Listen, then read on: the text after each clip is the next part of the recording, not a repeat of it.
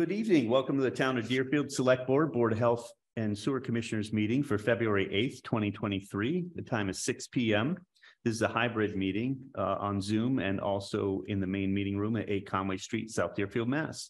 This meeting will be held in a hybrid fashion with the opportunity for both in-person attendance and remote participation in accordance with the Chapter 107 of the Acts of 2022, which extended the governor's March 12, 2020 order suspending certain provisions of the open meeting law, Mass General Law, Chapter 30A, Section 20, until March 31st, 2023.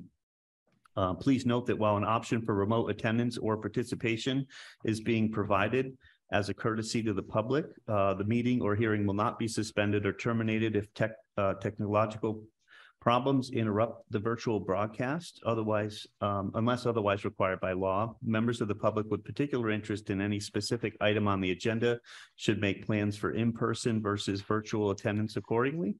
For purposes of in-person attendance, the town of Deerfield will host a meeting in the main meeting room, the Deerfield Municipal Offices. With remote participation, information is listed on our agenda, which you can find at the Town of Deerfield website under the calendar.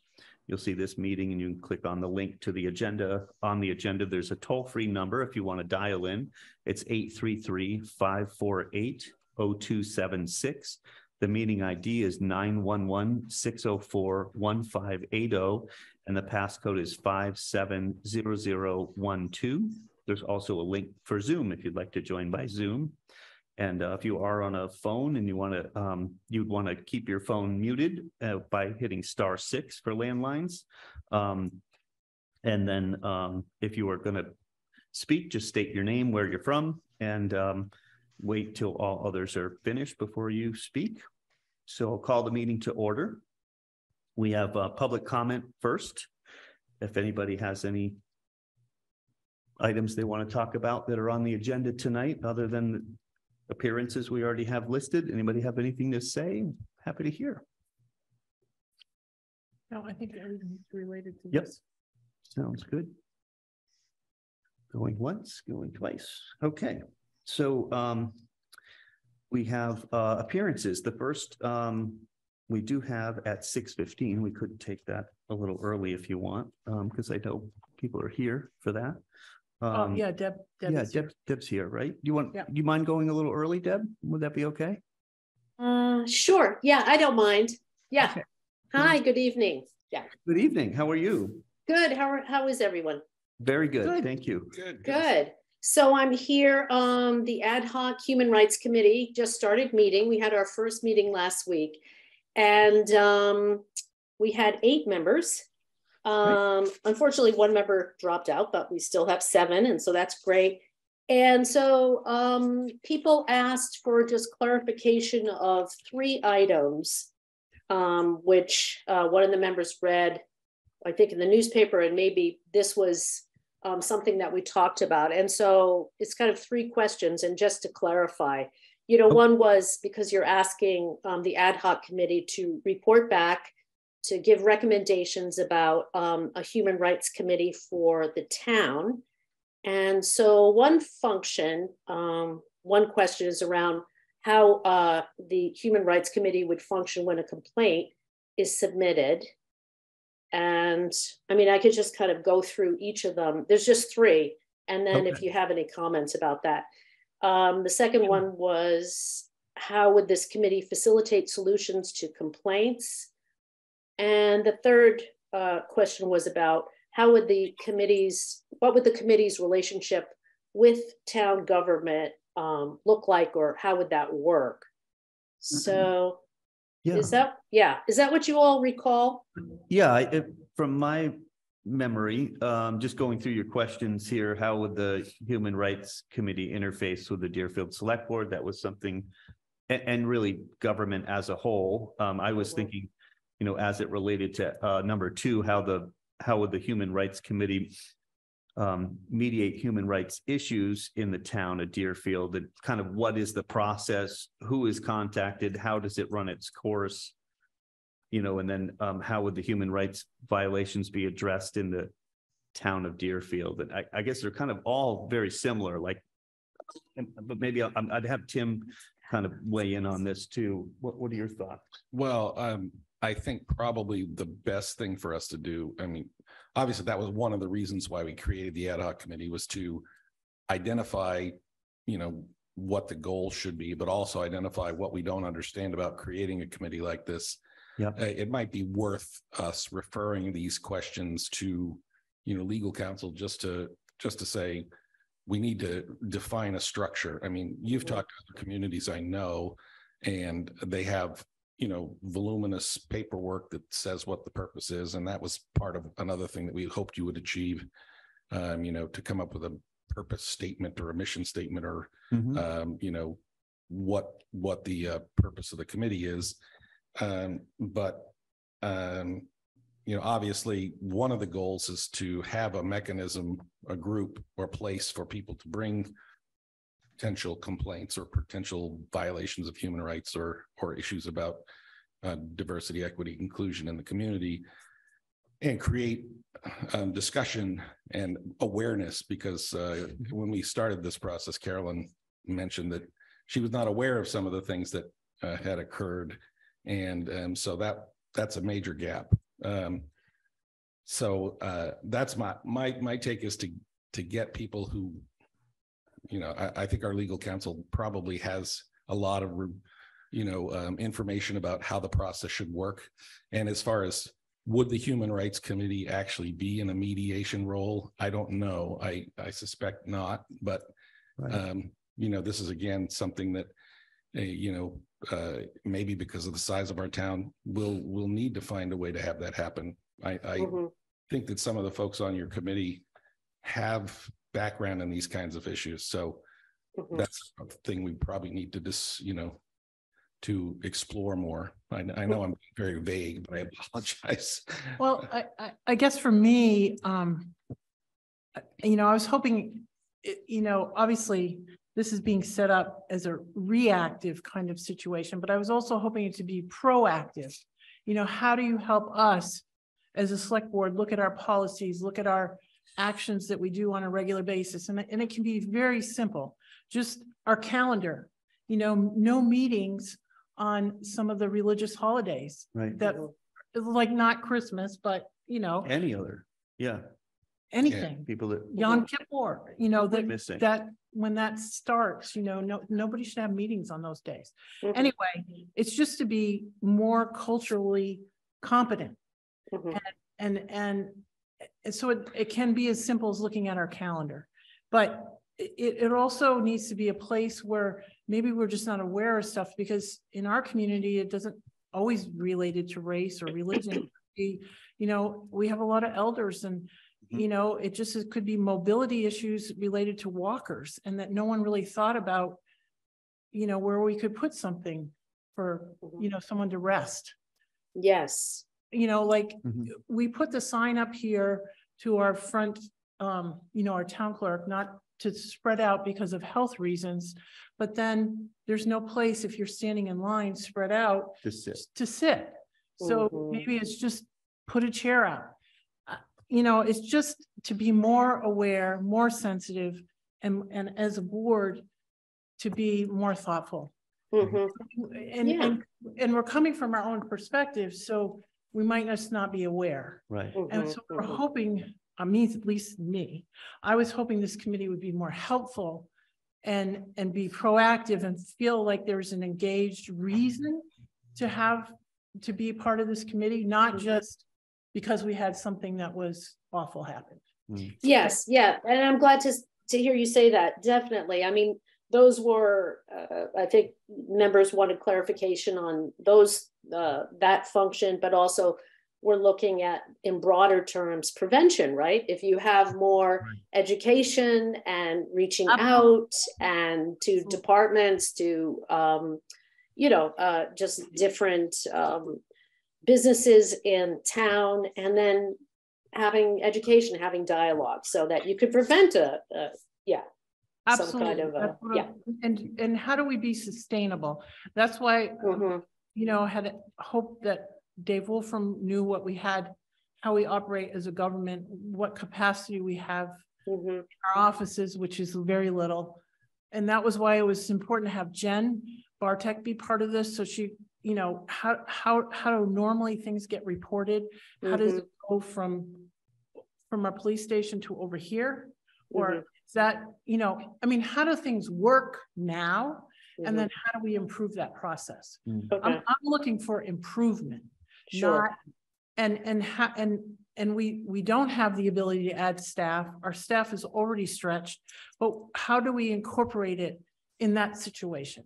And how do we be just more mindful? I mean, not complicated, but just more sensitive, more aware. And how do we educate everybody and being nice and kind? I mean, I can't say that enough. So in your first meeting, I don't know how much you drilled down, but I hope it was productive, and you probably made had some discussion about being proactive and things that you could do as a committee to educate, et cetera. These seem to be sort of like important questions when incidents do occur that need, I think, a legal answer that I'm not necessarily prepared to give. So while you continue to work, we will ask Casey to reach out with these questions and to our town council and see if we can't get a quick turnaround. When's your next meeting? Do you have one scheduled? Tomorrow. Yeah, it's tomorrow. So yeah. But you know what, we also have, because we've been doing, you know, some research. Some of us have been doing research. So there are some town resources. I mean, not town resources, state resources that we already have looked up when there's a human rights violation. You know, there's complaints, there's violations, there's probably a whole continuum, right? So we could always like email you that if you want to have the attorney look at what's there, because this would be departments that you know, a referral would go. But yeah, that would be great. The other question, or just to clarify, so we had said we would come back to you in a month. And it's a short month, February. I'm thinking we need more than 4 weeks. Yeah, take some time. So, you know, maybe 6 weeks. I was thinking, and I have to discuss it with the other members and we'll vote on it. But if we could, you know, meet for 6 weeks and then we'll come back to you. So in mid-March, how does that sound? I'm fine with that. I would rather have you be more thoughtful and comfortable. Take the time you need to come up with a workable plan. Yeah, absolutely. I mean, it's about process. So, you know, you need to have time to figure out what we have the ability to do as far as process goes. There was one question about, you know, are you allowed to email members directly? Generally, you would really just want to do an email out to set a date, but not deliberate, because you would have to kind of do some minutes, I think, right, in open meeting law. Yes. You'd have to just really you know, not deliberate, just really deliberate on a date, you know, to meet or something like that, but not discuss, you know, topics. I did look at the open meeting you know, rules, but I was just thinking about resources, because you know, each of us have like a lot of resources to pass back and forth. And but it sounds like that you would prefer us going through Chris to exchange resources. If you have a resource, right? If you have a resource that you want sent out, you send it to Chris and ask Chris to disseminate. Can Casey respond? So what I would suggest, and you guys are sort of talking about this, is if there's collaborative information you want to share, Deborah, send it through a staff person. Okay. Because that staff person can send it out to the entire committee and say, please respond to me only, because that keeps everybody from violating open meeting law. Okay, that sounds good. And then I'm the chair, so then agenda items just come to me. I understand. Correct. Okay. Yep. All right. And decide what's on the agenda. Yep. Okay. All right. That sounds good. This is helpful. Oh, good. And yeah, so we'll keep on plugging away and we'll be back in touch. Great. Thank you for your work. Thanks, really Deborah. appreciate Thank you. Oh, Casey has one. I have one question, Deborah. Yes. I'm looking at the calendar. the board has 2 meetings in March that are regular meetings like this one. Do you want to come to the 22nd? Yeah, maybe Or out at of least town. have sort of a tentative schedule for that? That way we can put it on the agenda. That sounds good. March 22nd. Okay. And if you move, and if you need to move it, it's fine. Yeah. Yeah. Okay. All right. I think that's it for now. Okay. We've got our work cut out for us. Okay. Thank you, Thank you everyone. for getting it underway, Deborah. Yeah, really appreciate Sure. the work. Thank you. Thanks a lot. Thank you. Bye. We have another hearing or appearance. Peter Thomas is here to talk about records archiving in collaboration with Comtech Valley Memorial Association. Again, we're a little early. Do you want to do other business first? I mean, they're here. I'd rather not waste their whole night if we Yeah. want to. Just come up as long as it's all right with you, Peter. That's okay. Approve the minutes. You want, oh, yes, we can approve minutes for sure. You want to do that first? Yeah, just Sounds only good. one, right? Yep, we only have one set. I did read them. I will make a motion to approve them. For I'll second the motion. January 27th. Yep. So we have a motion, a second. All those in favor? Tim Hilchey, aye. Trevor McDaniel, aye. Carolyn Ness, I. Thank you very much. How are you? I'm good. Good. So, you're discussing kind of the records we have both here and mainly the ones in the 1888 building and the safe down there and what we're talking about moving them. And I know Yeah. we had a brief conversation this weekend, so. Yeah, just to clarify, I'm not talking about the records you have here. Okay, I'm talking about the records that are in the safe. okay. And, That 1888 1888 building. building, not this safe. We have 2. okay, not the town safe and the town hall. I'm not Right. talking about those Right. records at all. It's the 1888 building. With the exception is that I worked with the town clerk several years ago to take some primary records that were in the basement and move them into the safe here. Correct. So what you have is a suite of records that go back to the 17th century. What's in the safe, there are a subset of 1900 to 1920s records. The rest of them are 19th, 18th, and in rare exceptions, 17th century. I left packets for Yep. Yes, each of We you. have, We have them. went through them all. Yep. And there's a newspaper article in there that kind of outlines the history of the records that are in the other building. When my father was on the Historical Commission in 1973, they went looking for these early town records.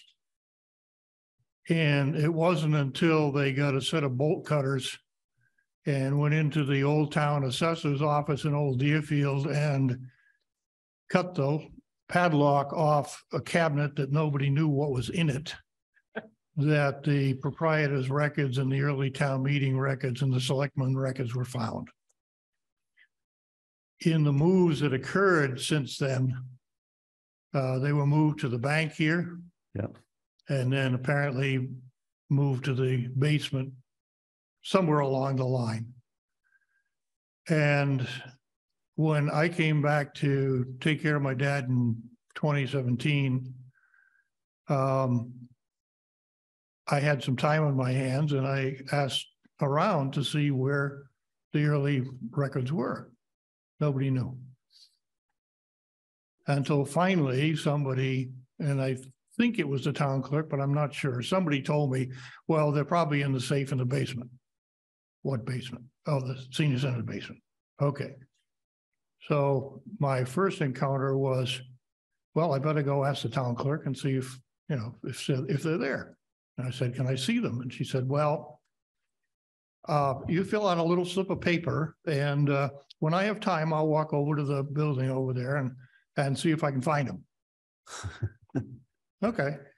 Well, that was a month later and I still hadn't heard anything. So I came back and I was a little more pushy. And I said, well, could I just go over and see? And she said, yeah, okay, that's fine. So I went over and I go downstairs and there's a vacant room, a huge safe with a door open, which I ultimately found nobody knows the combination. So Right, anybody we do ever not shuts that close door, that. forget it. We do not close that. And here's two banks of records. There's a dehumidifier sitting in the middle of the floor going full time. And the hose that goes into the floor drain, which doesn't work. drain. So it's just recirculating Yeah, damp air. it's a mess. Fortunately, the records are not moldy. They've survived somehow. And in the course of time, I've actually digitized over 9,500 pages of those town reports. There's a couple of examples of what the pages look like in there. And I've done that primarily because of my background. I don't think most of you know, but I served on the Advisory Council for Historic Preservation in the state of Vermont for 8 years. We were responsible for National Historic Preservation Act compliance. I ran a program at the University of Vermont for 22 years for state and federal agencies, so they are in compliance. And for the last 20 years before I retired, I worked for the Federal Emergency Management Agency as a historic preservation and environmental consultant, advisor to the federal coordinating officers and manager at major disasters across the country. One of my responsibilities was to work with towns and museums and libraries after major disasters had occurred, and they had paper records. And I know what's involved when you have a disaster with paper records. Yeah, it's a huge undertaking. The only way to stabilize those wet records is to basically freeze dry them and then vacuum extract the water.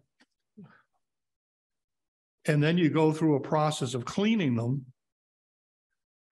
So if I were to take that safe over there and say you had a major disaster, and you would have a major disaster because by law in Massachusetts, all town records older than 1870 must be stored and curated. That's the town's responsibility. So it would cost you probably 30 to 50 grand to stabilize and bring those records back to some usable form if you got water damage. And I say that from firsthand experience. I worked with town clerks that are just in tears when their records were damaged.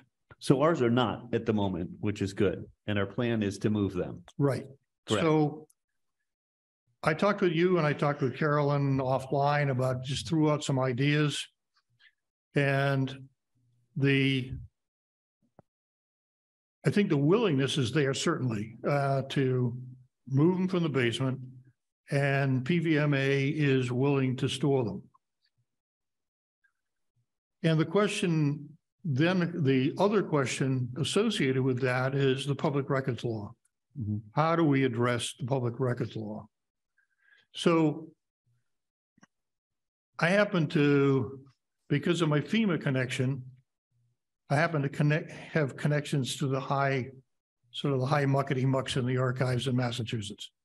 So I called the state archivist initially, talked about the situation. And one of his suggestions was, and he says it's a suggestion, you have to talk, she says, I'm not a lawyer, but you have to talk to, but this would seem to work, is that what you could do is move the records, but we have an inventory of what's in the records. So he said, post the inventory on your website. Do the same thing that you would do with your public inquiries requesting access to a document. You have a form.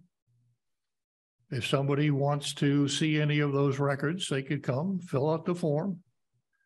And if it goes to PVMA, there's a couple of approaches. The town clerk could call up the repository and simply say, we've got somebody who's interested in seeing X, Y, and Z. We have the paperwork, they filled it out. And we'll just send them up there and they'll have the material ready for them. Now, I got to tell you that I'm not anticipating a run on the PVMA. As far as I know, I'm the only one that's used those documents in 50 years. So my understanding is that you've already digitized a bunch of those records. Yep.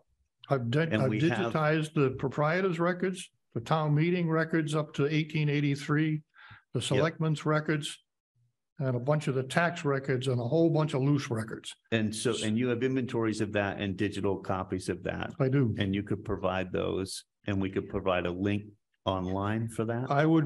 What I would be willing to do, and I've already given it to PVMA and Historic Deerfield and some other researchers who are doing work. Yeah.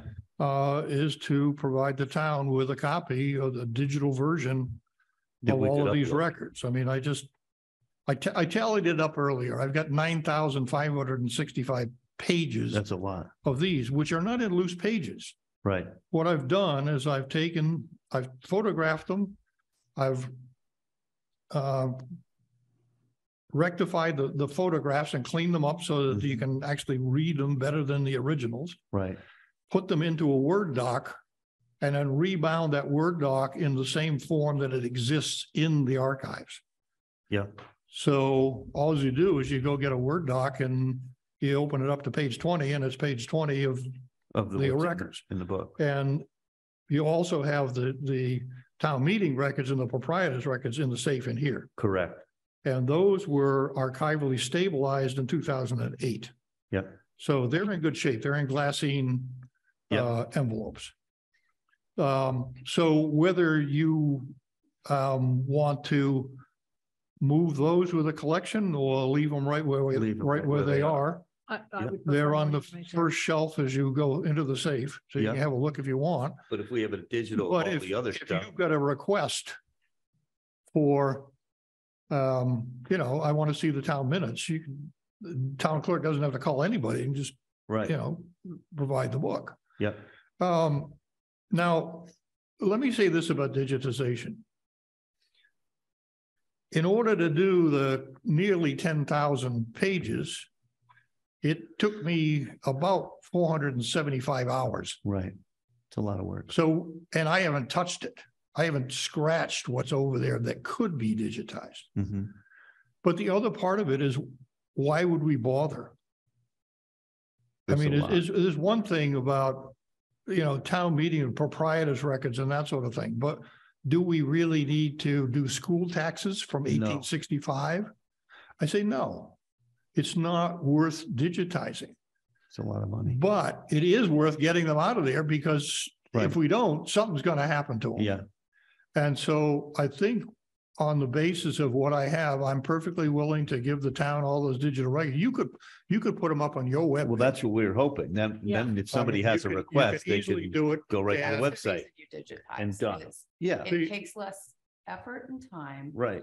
For town staff to respond and understand. And I think we have enough of that. Requirements for those responses. Well, for those, but probably not school tax records from blah, blah, blah. Well, see, there's a lot of stuff that nobody is going to look at. It will be inventoried in a spot. So if somebody truly was doing a study at UMass, they could come down and look at that. But I gave you an example.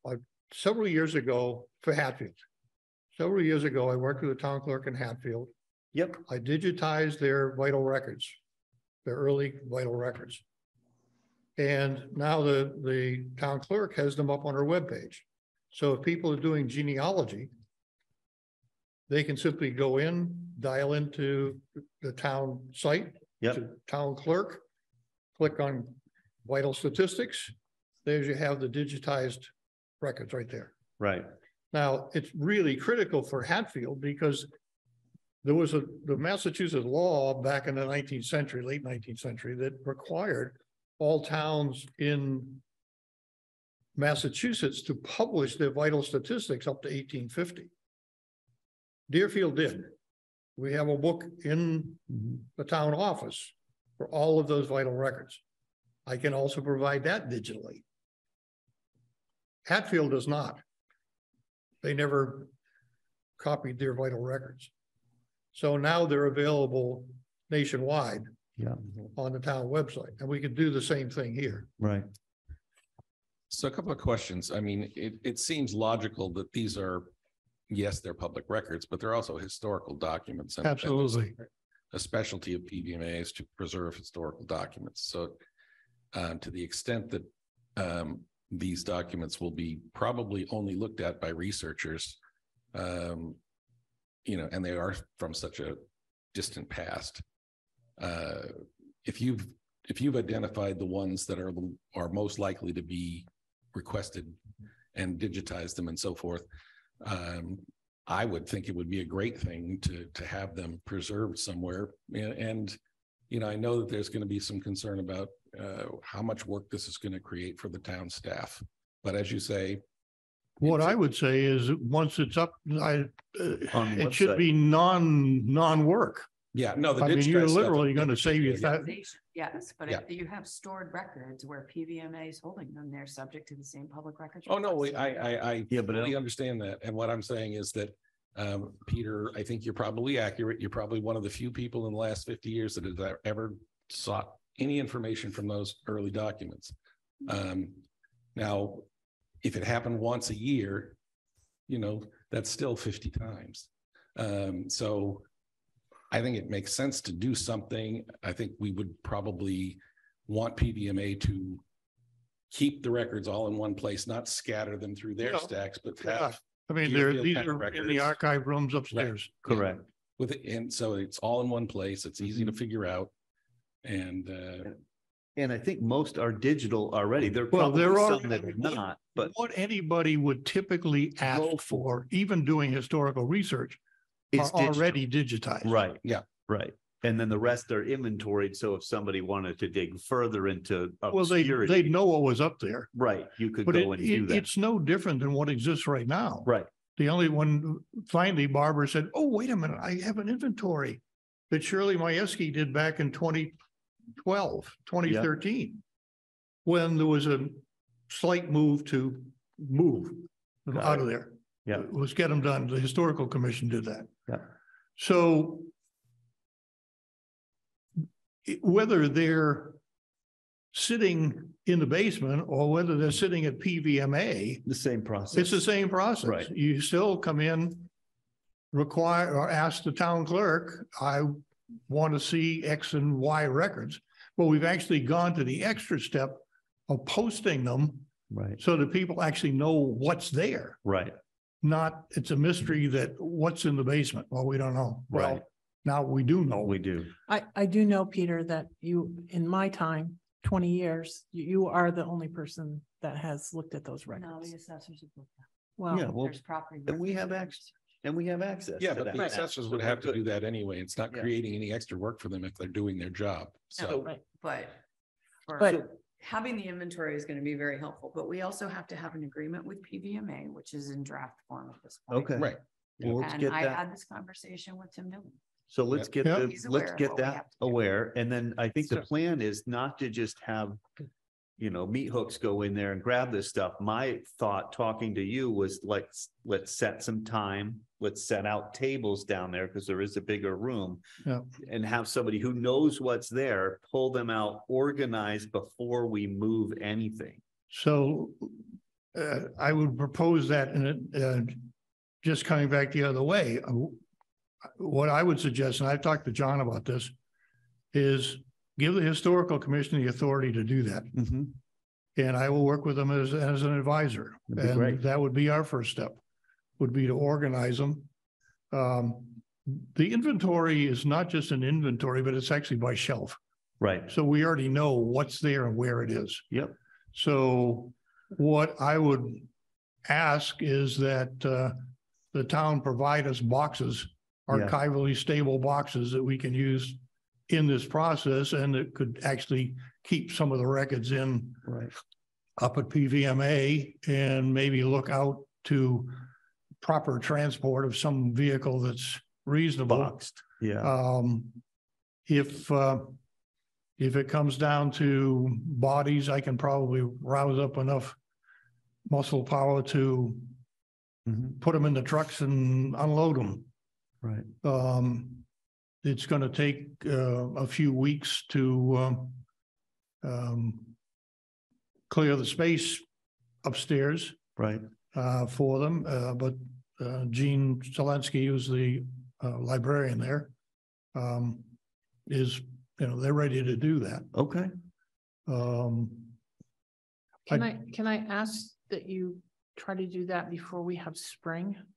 Well, the goal would be, I think, within the next couple of months. Right. Yeah, I would just worry about more moisture happening.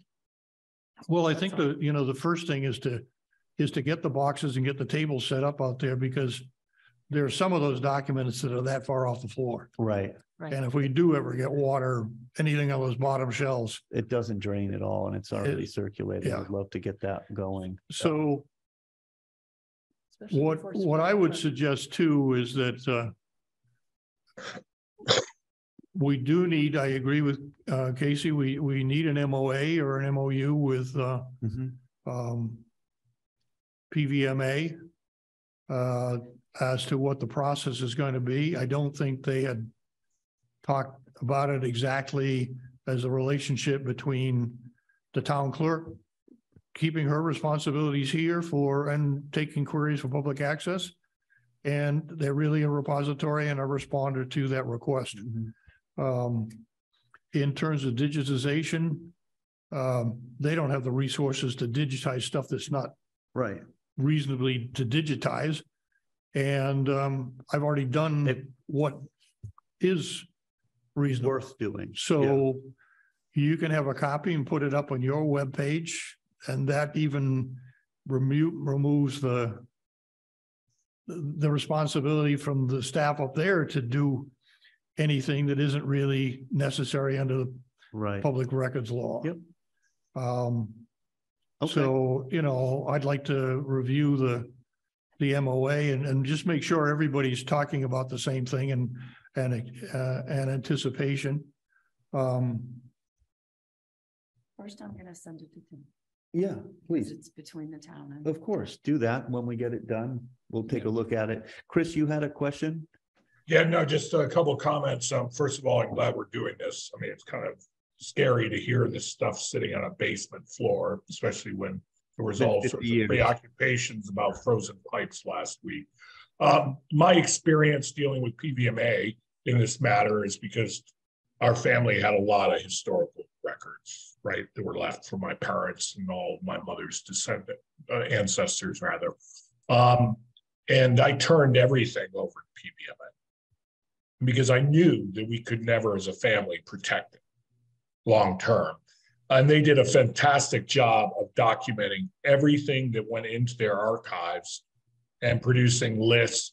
And it's a very user-friendly system up there if you request to ever have access to a piece of information or what have you in your family or a variety of historical documents. So I think this is a perfect solution, what should have been done probably long ago. Yeah, many years ago. So it sounds like what you're proposing is to continue to work on an legal agreement between the town and PVMA about being the repository for these records. And you're looking for us to give you approval to have the historical commission start to prepare documents. It makes sense to me for a number of reasons. The 1888 building is one of the buildings we're looking at renovating. And so those records can't stay there anyway. Right. So we have to have another alternative that is permanent rather than move them in here, move them from one room to another, get them all confused.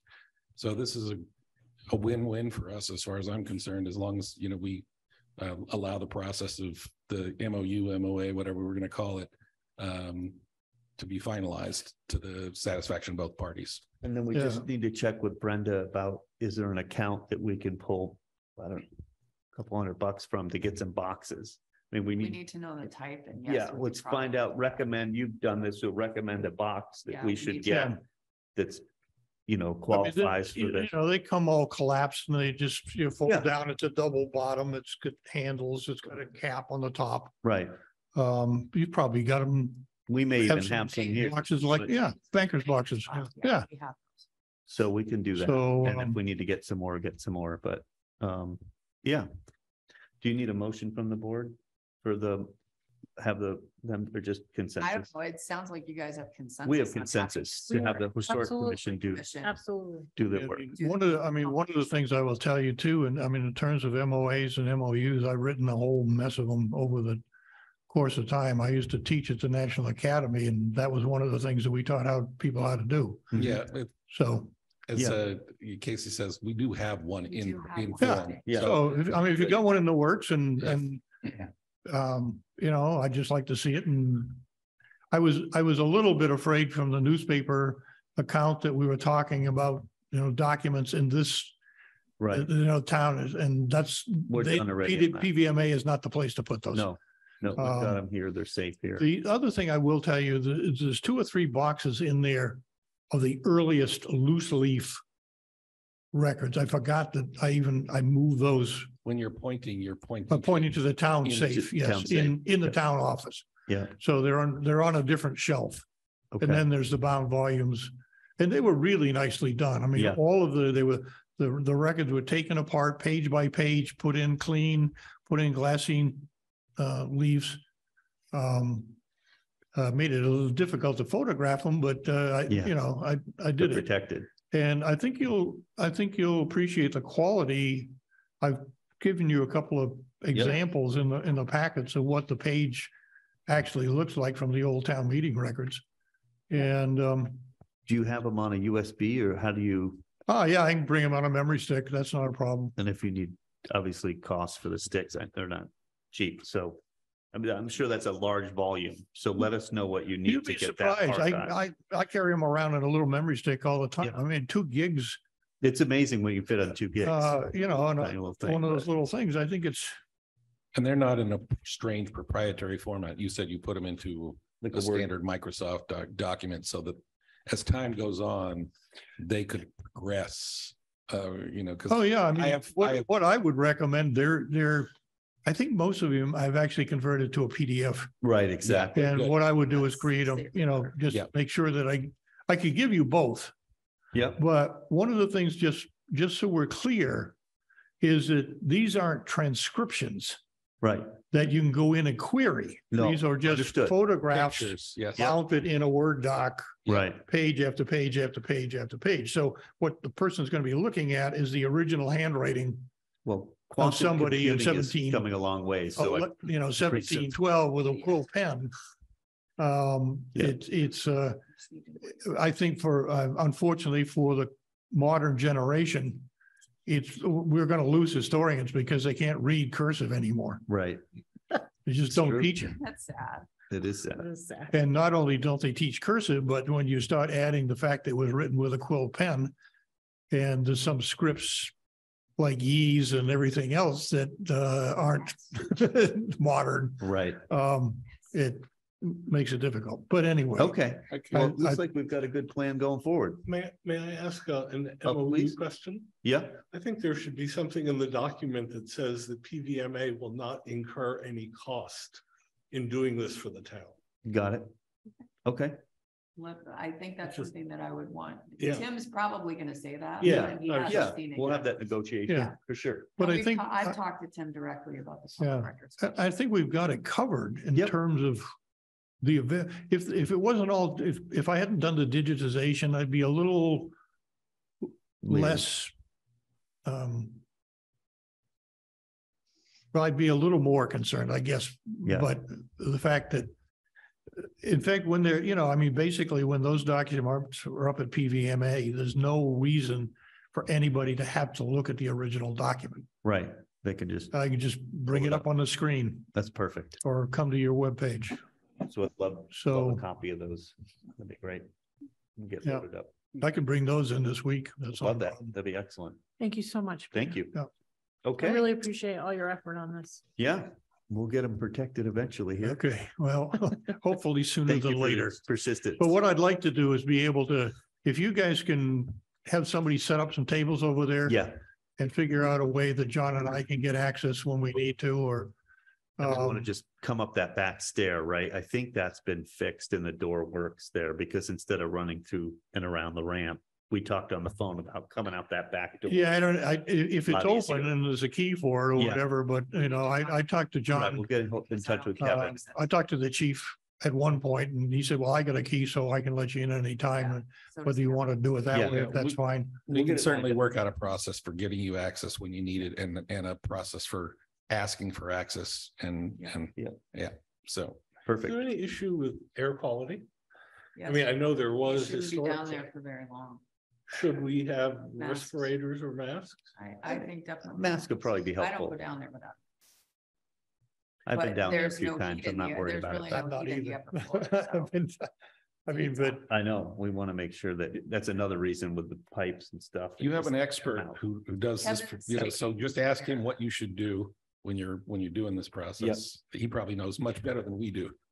Okay. well, I went through Katrina for 7 months Rough. when the mold was black and running down the walls. Yeah. Got a little sense of what's involved here. Yep. Good. Okay. I don't really have a problem, but what I used to do is just go and get them and then I go in the room in here and that's where I do the photographing. Right. So just, Okay. but they're fine. Thank you for Great. trying to Thank take you. care of Thank it. you very much, Peter. Have a good night. Move this along. Yes, we'll move it along. Thanks for Thank your you work. very much. I really appreciate all your effort. Let's see, we did have some select board announcements. I just want to hit on a Chris- couple things real quick. Oh, I was just gonna say Chris is here. I for will Friends get of Chris in Deerfield. 2 seconds. So I want to hit on things for the rec department. Sue asked me to or left me a couple of notes highlighted. So I want to just remind the public that Frontier Girls Softball League registration is February 13th, which is a Monday, 5:30 to 6:30 here at the town hall. This is grades 2nd, 3rd, 4th, 5th, and 6th. There's a registration fee for 2nd through 4th of $65. Grades 5th and 6th is $75. You can make checks payable to the town. There's stuff online. You go to the rec department, get information on that. I also wanted to hit on the one second here, I lost it now. The rec department is doing the Light Up My Heart Luminary Night for Valentine's Day, which is February 14th at 6 p.m. So if you need luminaries, Sue will be here, I think on Thursday from 4:30 to 5:30. If you still need to get bags, I think bags are luminaries. $10 for 10 bags and tea lights. So please do that. It's always good to see the town lit up. Also Deerfield Rec Baseball for the 2023 season, T-ball, grade kindergarten and first, cost is $60. Rookie, grade 2nd and some of 1st grade, $60. Minor league, which is grades 3 and 4, $75, and grades 5 and 6, which is the major league, is $110.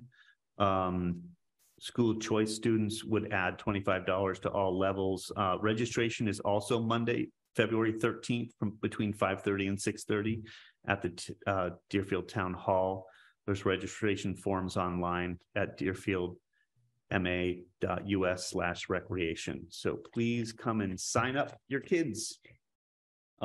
That's what I have. And then go ahead, Carolyn. Well, Chris is here. He was gonna do an update on the Friends of Deerfield.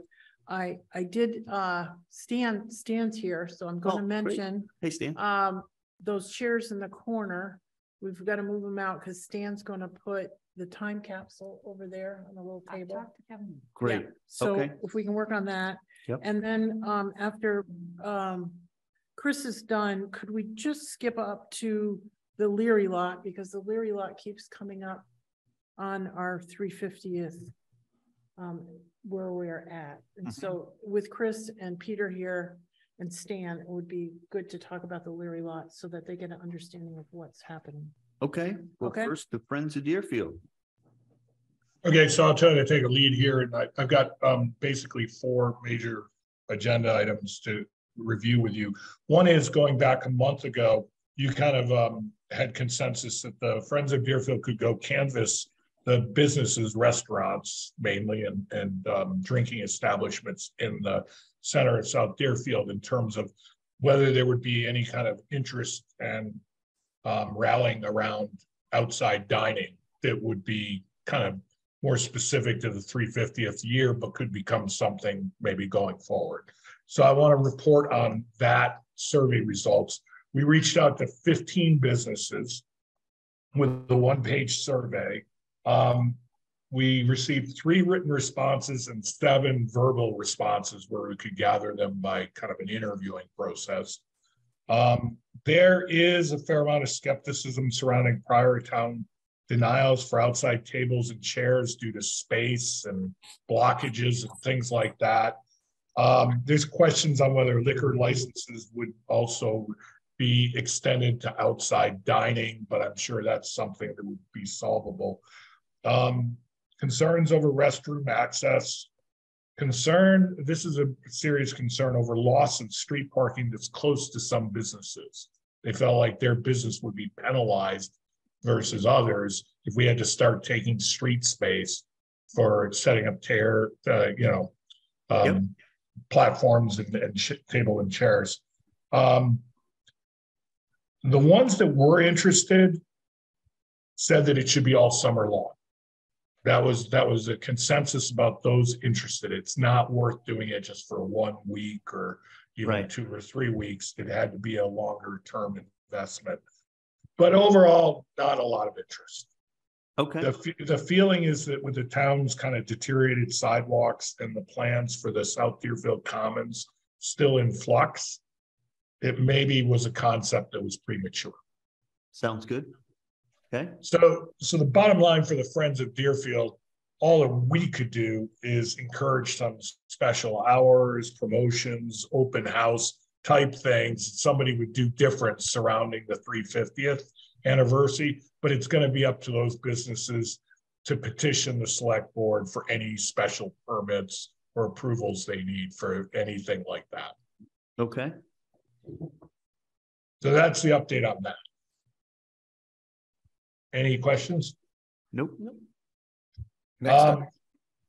Yeah. So in terms of kind of wrap up the Jubilee and then any remaining major fundraising we have to cover the rest of 2023, we have wrapped up everything on the Jubilee. The last check for actually $587 went in the mail today for the time capsule, for the materials and the welding supplies to make the time capsule. So we as Friends of Deerfield have a pretty good line of sight in terms of what our financials are and where our cash is and where we're headed for the rest of the year. So against that backdrop, we've approved as a board 3 main sponsorship areas that we want to share with the town and the select board going forward. And it's front loaded into the next 6 months, not surprisingly. First of all is that we're willing to support whether it's a little bit of extra staffing for janitorial or for some AV, et cetera, or some light refreshment sessions surrounding the historical series, speaker series that are being formulated. The calendar is being populated as we speak, a few music events, et cetera. So we'll be a backdrop support for any of those events. And I think the last I knew, there was like 9 speaker events anticipated and 4 musical events. There could be a few more, but we set aside, in a macro level, enough funds to cover some backdrop support for any of that. The other thing that we've been talking about with this 350th steering committee is to fund and organize the fireworks, which would occur on the Saturday the 17th of June. Obviously, the select board is working hard with the state with the Commonwealth in terms of getting access to the preferred venue, which is the top of Mount Sugarloaf. And there's a variety of reasons why that's the preferred venue. And so we're confident that those, if you will, discussions and negotiations will go through. We have concerns as a board of outlaying a big chunk of money for fireworks if they have to be shot at an alternative place where it ends up being mediocre in terms of a display show. So we will express that concern right now to the town that we're talking about a $20,000 display here. And we have to be prudent with, you know, the nonprofit funds we've raised to make sure that's well spent on behalf of the town, consistent with our mission. Alternative venues will have to be looked at closely in terms of whether they succeed in providing the right event for the town, in our view, for the money. So that's all I'll say on that, because I know the select board's working closely with the state on that. The other thing that we have done preliminary planning on, scoping, preliminary budgeting, et cetera, and are willing to support is kind of a finale chicken barbecue on Sunday the 18th. And let me just describe, I call it a chicken barbecue and family day. Let me just describe the aspects that we've looked at and that done preliminary costing and everything on, that we feel confident we can support it financially and organizationally. First of all, it's a chicken barbecue where we would run from 12 noon to 8 p.m. We'd have live band from 1 to 7. Intermissions on the band and right up front, and at the end would be other music that we'd play, background music. So there would always be continuity. We envision, and working with Sue Antonellis and the Recreation Committee, a series of bounce houses, slip and slide, obstacle course, etc. This would be located in the lower level of Deerfield Academy. The actual seating and eating would be inside the tennis pavilion, which is a very large structure, covered, so we don't have a rain issue. And obviously there's a lot of lawn area where we can set up for kids' activities and outside activities. We've got a great reach out from the Polish Club in the center of South Deerfield.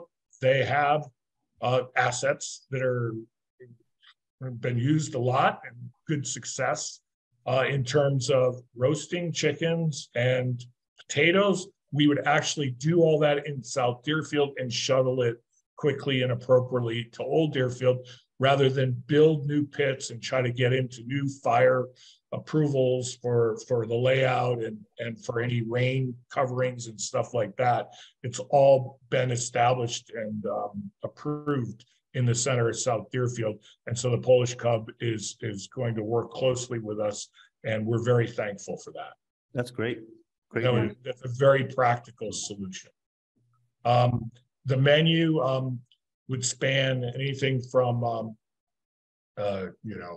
homemade baked beans and coleslaw and rolls and chicken, and there's ideas of cookies and strawberry shortcake for dessert. So it would be a real barbecue, and it would be quality. It would be quality food. And the way we envision it as the Friends of Deerfield, we would obviously have to administer ticket sales. They would be very affordable, and kids under 10 would be free. Okay. Oh, wonderful. Okay. And free. And so, so that's kind of the scope. I didn't want to get into too much detail, but I kind of wanted to wet people's whistle in terms of what we're talking about. And then the other things that we're kind of standing by on is if anything more special takes place on Founders Day. I know it's still being defined what the activities of that day will be, but we think we have enough resources where we could get involved and help out. Okay. And then the other thing is just how the Friends of Deerfield, as well as the main donors that we have, get to participate in the parade. But that's a work in progress also. So Yep. that's not well defined yet. So, Okay.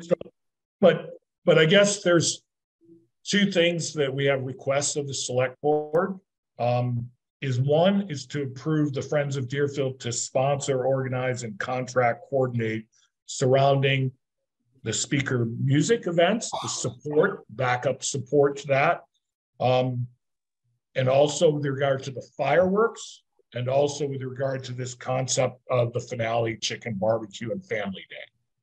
Because we're ready to run, but we think that the town has to tell us, go ahead and run, so we can start making contracts and ironing out all the details. I just had a comment about the alternate space or the alternate area to shoot the fireworks off. Yeah, we're not sure yet. If DCR continues to tell the town no, then we have to have an alternate space. Of course, we will. It is what it is, one way or the other, but we'll keep pressure on until we can. I was just gonna say, I'm working on it as much as possible. All the other stuff, I'm good. Appreciate the help. Do you want a motion? You want to make a motion that we support? Yeah. Okay, I will make this motion that we support activities outlined by the Friends of Deerfield. With the additional close coordination with the town administrator's office so that she knows what you're doing. Yeah, absolutely. I mean, once we hit the ground running here, we've got issues around, insurance and getting those filed and special permits for any open cash bar. And we also have to coordinate with the police for coverage. Absolutely. And all that. Logistics, all that stuff. Okay. Sounds good. So we have a motion. And I'll second it. Any further discussion? All those in favor? Tim Hilchey, aye. Trevor McDaniel, aye. Carolyn Ness, aye. And thank you so much, Chris. Yeah, thank you. And so the only other request we brought up is regarding like promotion on the town's website. Is a lot of places when you have a special event like 350th, you go to the homepage and there's some sort of icon or banner coming across or something front and center that says, hey, check this out for the latest 350th events. Yeah. And we don't really have that on the Deerfield homepage. And I think that would be helpful because we even realize our Friends of Deerfield website isn't highly visited either. The town's website is probably more the go-to place than anything else. Well, let us know what you need, and I think we can talk with Pat about getting stuff up there. Pat and Chris to get stuff up there. Yeah. Okay. Okay. Very good. Thank you. All right. Thank you very much. Appreciate the help. So we have a and we will move those those chairs, Stan. Yeah. Right. And then can we just jump to the Leary lot? Okay. Discussion, because Chris and Stan and Peter are here. Well, so they just know where, because I get asked. What is the question though? I mean, we just want to discuss it so that they know where we are at right now. Well, we're not, I don't know if we're anywhere at the moment because I think there's talk between. So there's a contract discussion between us and Berkshire Design Group, which was the group that I was to flush out this plan. To, yes. Right, because this plan is not complete because it doesn't have the other. We need additional design work. So we do. So that has to be, first we need a contract before they'll do it. Yep. Then we need them to work on that design. And once we get to a substantial completion of that design, well, we would want them to help us do construction procurement. Right, exactly. And then how the discussion's going with.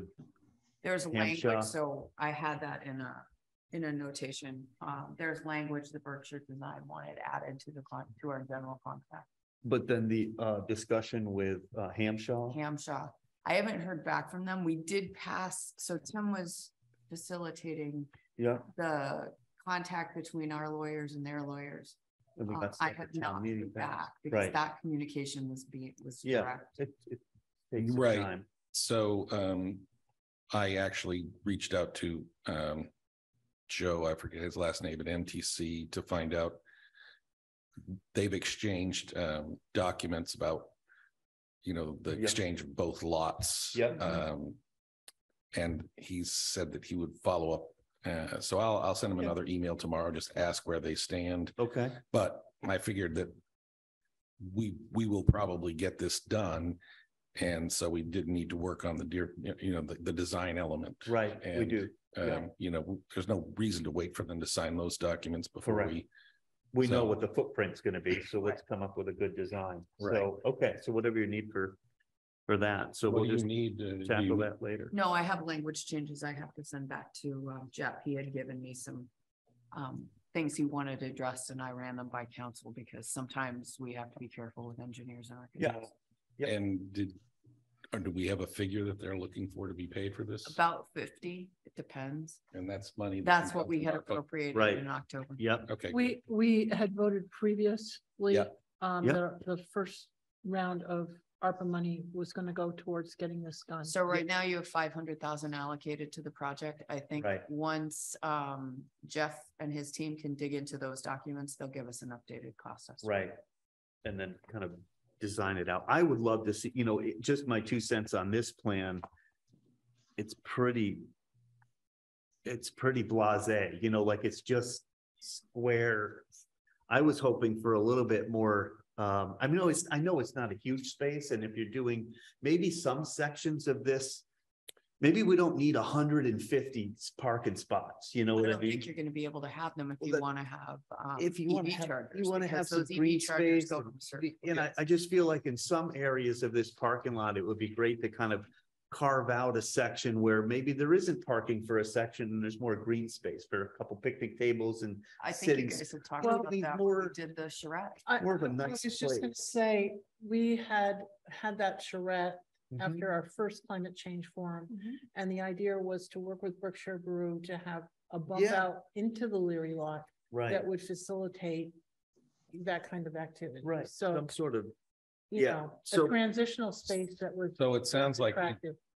we've got a lot of ideas that we've talked about repeatedly, and we need to set up a specific time yes, with Berkshire Design to actually have a real charrette yes, and decide what we're going to do you were so right that on the they can money, Tim. design it. Yeah. You were right on the money. Absolutely. I think Need to talk everybody, to businesses. Yeah, Especially after fine. hearing what Let's pull them Chris all Harris- in. Well, no, you guys Yep. need to have Right. an Let's do outreach it. meeting. Let's do it. That was one of the reasons when I sent an email to Chris earlier saying, how much ARPA funds do we really have? Right. And on the Leary lot, we do need to set up a meeting that includes the businesses so Yep. that they can get feedback, tell us what their needs are. Right. I mean, we own the space, Well, I but think it's going to that- service them. Yes. I want to make sure that we actually write into the contract that they are going to work with Berkshire Brew on this. So there is a transitional area. That's not between Berkshire Design and Berkshire Brewing Company. Right. No, We but know. that's what I want in the contract is the outreach to Berkshire Brew. Okay. Why? We're gonna outreach, if we're gonna outreach to all the businesses, why would Yeah. we I wouldn't call think one about business just out? Berkshire Brew. Yeah. They need to get. They are involved. very interested in having They're that interested. connection. I know. Yeah. Well, They've I said just that want to multiple- make sure that we get enough outreach that. Yeah. It's well, That know, has to that'll be our led. job. They're in a You unique- guys- You guys have to lead the charge. Reflective Yeah. of outreach and Yeah. like nothing. EDC is in a unique position in that they own land that abuts the property. Right. So what they do on their own land, they certainly want to coordinate with what we're going Right. to do on our Exactly. land. Yep. And, we're going to reach out to all the businesses. So Yep. we need to have a formal process and set it up in the next month or so that we Yes. can actually move forward on this. Sit down, because This that's parking the lot's not going to be information ready Jeff's for the gonna 350th, I can tell you. No, it's not. No, but at least we can mow it. Can we agree to mow it or something? Well, I'm sure. I can talk to Kevin about that, Yeah. but the important thing with the businesses is after hearing Chris's experience and after experiencing what happened with the tree boxes when there was a lot of pushback from the businesses, you have several owners that abut the one side of that property. The board needs to start those discussions because Jeff's going to need that information Right. too. And one of my first meetings with those businesses when I became a Selectwood, they said, if you develop this area, we might develop the back sides of our buildings Right. because you've got parking and stuff there Right, now. if So they have some parking opportunities, it's gonna help them Tim's right too. on the So I money. think- Let's get a meeting together. Let's get an outreach meeting, a charrette kind of thing together and have Berkshire part of it. And let's get everybody's Yeah, I think ideas on Jeff that. and his team need to be there. I think it can be a really cool space. Yep. That's what we got. Berkshire Design. Good? Yes, Yeah. Jeff Oh, no, Squires, it's the guy fine. that It's talked just to that it, they were supposed to BDG. incorporate that charrette information and they never did. And that, Who, Time Bond? Yeah. Yeah, yeah, and I I, agree with that. so I don't know where the documentation is. So I remember seeing the pictures though. it was part of our, the climate change forum. So Right. Curtis would have that information. Okay, we've got a massive agenda and Yeah. I don't want to be here till midnight. So we're probably not taking any more public comment at the moment unless you have something really quick. Had to do with the Leary one. I don't think it matters. The question for the 350 committee is not all of what you talked about. Will that lot be available to hold a day-long event, a 2-day event? For sure, We In don't May, June, or July? Probably. probably, but Are you going we to don't do know. Construction, you're going to do anything that would disrupt the temporary use of that lot for a day event? We're don't know. generally not that fast, so I doubt it. We'd probably have to, we have to So fill you in a little later. That's really the question. Because is that where you're thinking of doing a chicken barbecue? No, so what are we talking about?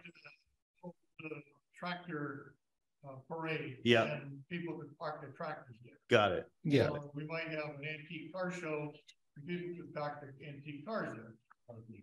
We'll have to Yeah, figure that so out a I little think bit closer. Yeah. For Kevin. But Yeah. I would suggest, Peter, that you coordinate, you come up with a little, Questions and dates. actually just a little description of what you anticipate you might use the thing for, and then coordinate with DPW, Town Administrative Office, the Police Department, and she'll keep the select board informed.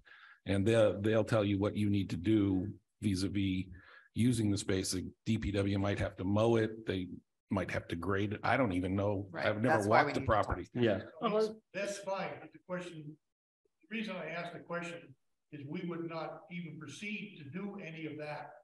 If you said, well, it's liable to be in 2 big dirt piles, we're gonna have the pavement, the equipment moved in there or whatever. I don't Right. think we could answer that today. We just can't. But I don't. I think doubt it will. with I how doubt it, too. fast everything moves. And since I've been here, it's molasses. It's so hard and not enough staff. It's, Right. I would just give everybody the caveat that we're exploring EV chargers. And if Eversource is gonna do infrastructure installation, we won't know until, right. because we've Yeah. already put a grant through, Yep. a grant application through to deal with that. So we don't know, Peter. Yeah. But my suspicion is that in June, that thing could be mowed. Yeah. And that's all the work that would be done there, because we don't have signed documents on Right. an exchange. The exchange has to go through town meeting. Yeah. So we can't do anything before the beginning of May. And We have permission to do the exchange. We voted Yeah, we last. they already do that? We already Yeah, did Okay, that. good, perfect. That was the special town meeting? Right. That was special. Okay, so skip that. What's it got to do with Founder's Day? We got the rest of the parades and everything. I think you're pretty But the good, safe. question is, could we use it for Founder's Day? I think you're pretty safe. The answer is yes. When's We'll Founder's forward, we can looking- forward. It's Founder's Day. May, 7th of May. 7th of May. Oh, Yeah, yeah. I think we're good. Okay. Yep. Thank you. We don't move that fast, unfortunately. And All right. One other thing, we've been challenged, Town of Deerfield has been challenged to a softball game in August by the town of Northfield. These are fighting words. Well, we do the softball fields this summer, Okay, and that would christen. but we're Sounds good. over at 350, so as long as it's a public venue here, if Sure. anybody can round up a softball team to challenge Northfield in a ball game in August, go for it. all right. Let me know and I will contact Northfield and tell them. Sounds good. Now I'm gonna put the hammer down because I've got a massive agenda and I don't want to be here all night. So do you really need to open the annual town meeting this early? Yes. We Okay, have to close it a month before town meeting. can I have a motion to open annual town meeting? I will make that Warrant. motion. Any discussion? Are we gonna have another one to set a closing date? Because I don't agree with this closing date, but I don't ever remember closing it a month before annual Intend to town close the meeting. warrant on March 8th. The requirement in the bylaws, it has to be closed. I It don't ever doesn't say remember that the doing language has to be finalized, but it does have to be We've closed. opened it. So you can back up. push that. Yeah, right, okay. I just usually give sort of a range, Let's just open it at the moment. and you would want to close it to comply with the bylaw. You would want to close it by the The 22nd. 23rd. Yeah. That's the closest meeting. Yeah. Well, let's not close it yet. Let's Okay. just No, no, no. open So I'll second. it. Okay. Okay, we have a second. All those in favor? Tim Hilchi, aye. Trevor McDaniel, aye. Carolyn Ness, I. Thank you very much. Did I hit on everything here? No, I haven't, right? I started to just go down that list. Is there any Board of Health agent discussion at the moment? We I just wanted to say, the Homeland Security meeting on Tuesday, there's just good news. It's less flu, less COVID, all up and down the valley on the Berkshires. And Great. And that I just want to announce that once May hits, the emergency for COVID is going to expire. So Hallelujah. that means that if you want to get a COVID shot, it's going to cost you $150. So every Tuesday, the third Tuesday, excuse me, not every Tuesday, the third Tuesday in every month is down at Northampton Council Chambers. There's free COVID. They have all the different varieties of COVID as well as the bivalent and flu shots if you want to go down there. And it's 12:30 to 4:30, the third Tuesday of every month in the council chambers at Northampton. And is this going to be posted in the Board of Health area on the website? It says on the website, you Good. can do a sign up. They will take walk-ins. So if you're just down there shopping, you can walk in. But if Okay, you want an appointment, you should sign up on our webpage. I sent it, the announcement to Chris. So if you are not current, this is how you can get current. Perfect. And if you're a kid, if you have kiddos, they have all the different varieties of shots. how So, long do you need before your last COVID can you go? Well, Couple months? no, if you've had the bivalent since September, they were available this past September. You're current. They're supposed. What to if you be- have it? So from September on? Yeah, you if you should- haven't had a booster since September. Or one of that came out, the bivalent that's come Yeah, out, I think I just missed that. then you can go down and get one. Okay, It's free. sounds good. Great. There's an open space and rec plan support letter in our packet. I read that. It looks fine to I me. think And there may be a copy in the signature file, but if not, There is. yell at me. yeah, no, I think there I is. make a motion, we send the open space and recreation plan support letter. And thanks to planning board for helping us grip that. For helping grip. I'll second the motion. Any further discussion? All those in favor? Tim Hilchi, aye. Trevor McDaniel, aye. Carolyn Ness, I.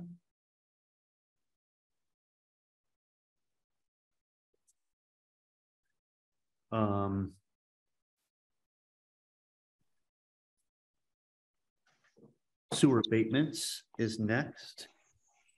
I'm just gonna run through this list and then I can get with you or Sarah and work out the stuff. See if I have these all in order. I think I had them in order last time. Let me just do this. This meeting. So there was a request from the property, 28 Conway Street, Conrad Valinsky. There is no abatement. This was minimal use. That's all I did. There was no usage in the building.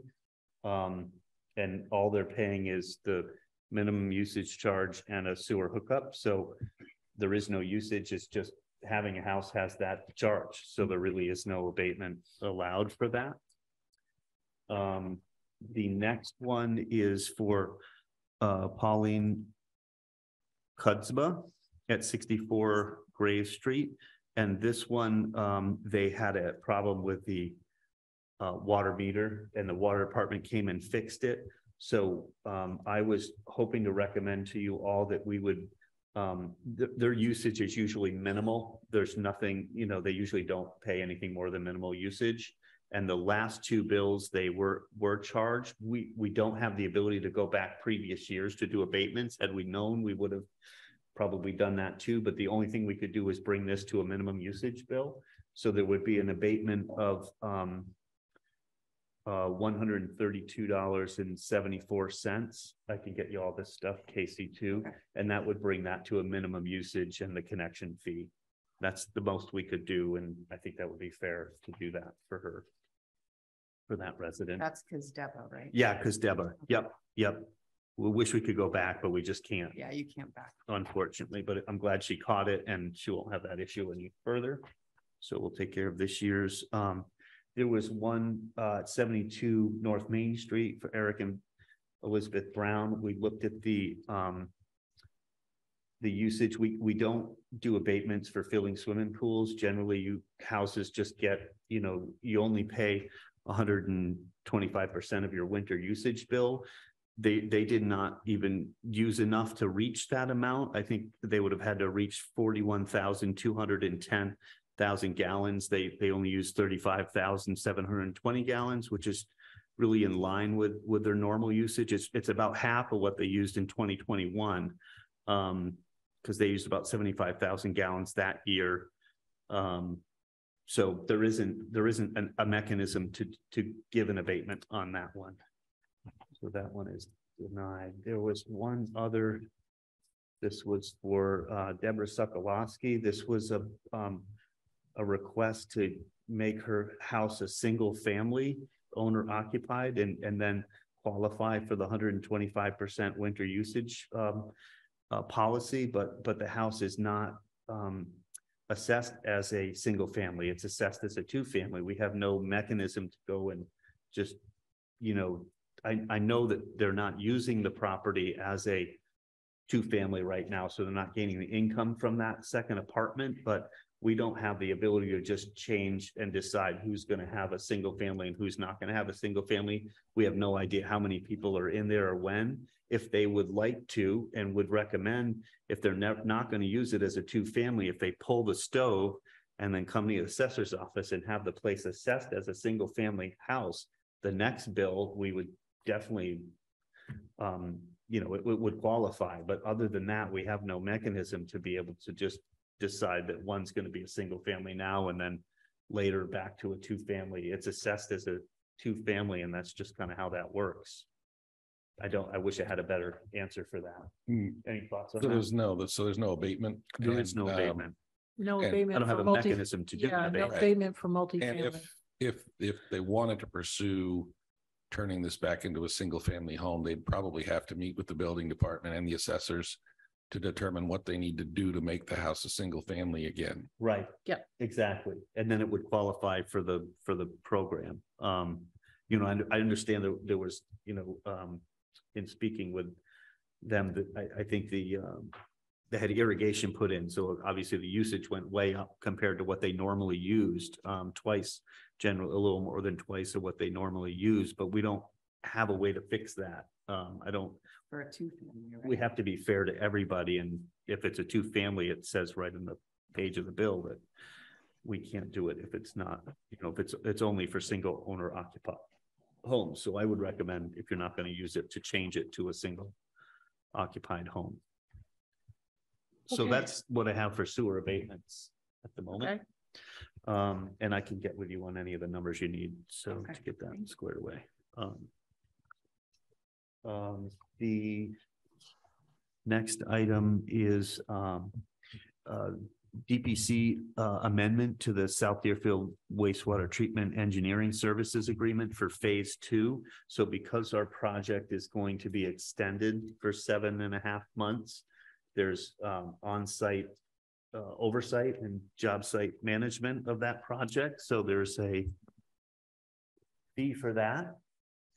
And, that's a choice for us if we want to continue with what we have going on. The wastewater treatment chief would really love to continue the work they're doing. He's very grateful for having Rich on site. DPC is there every day, working in conjunction with the contractors and our staff to make sure the project's going along. It's actually right about when we get the next change order, we're now going to be $50,000 less. So we're going in the right direction at almost 92% of the project in, we are less 50,000 on the job. Which is why you want construction Yes, management. they've been great on oversight. That doesn't take into account the about 3 million that or $4 million we did in change order 7. But if you just look at the project as a whole and what we did, we are under that. And I think that by the time we're done with these other phases, our contingency will be in good shape too. There is discussion going on about sewer and doing these other phases, and we'd like to tackle that extra bit we had talked about. We held off on that north tank. We have a plan to do that and to use up the contingency, the grant money. Like, we want to use everything we had to get all the stuff done, get the roof on the main. The building that we haven't touched, that's leaking. The tiles are down. So we'd like to get the stone off of there and do a regular roof on it. So trying to use up all that grant money and all the money that we've appropriated for it. But I'll bring all that back to everybody to talk about. This is really just about the contract for oversight, which is $185,120.46, which is, you know, it's in our budget that we planned on. But I'll make a motion. Can you, to- before we do that, Yep. I just want to ask, the 7.5 month projected extension, Yes. is that because of like equipment not arriving, like electrical panels? no, what it's is- Change doing our that phases. next phase. So that it's the change order. 3 million? Exactly. Okay, good. Yep. So I was Yep. that was why I was asking, because Yep.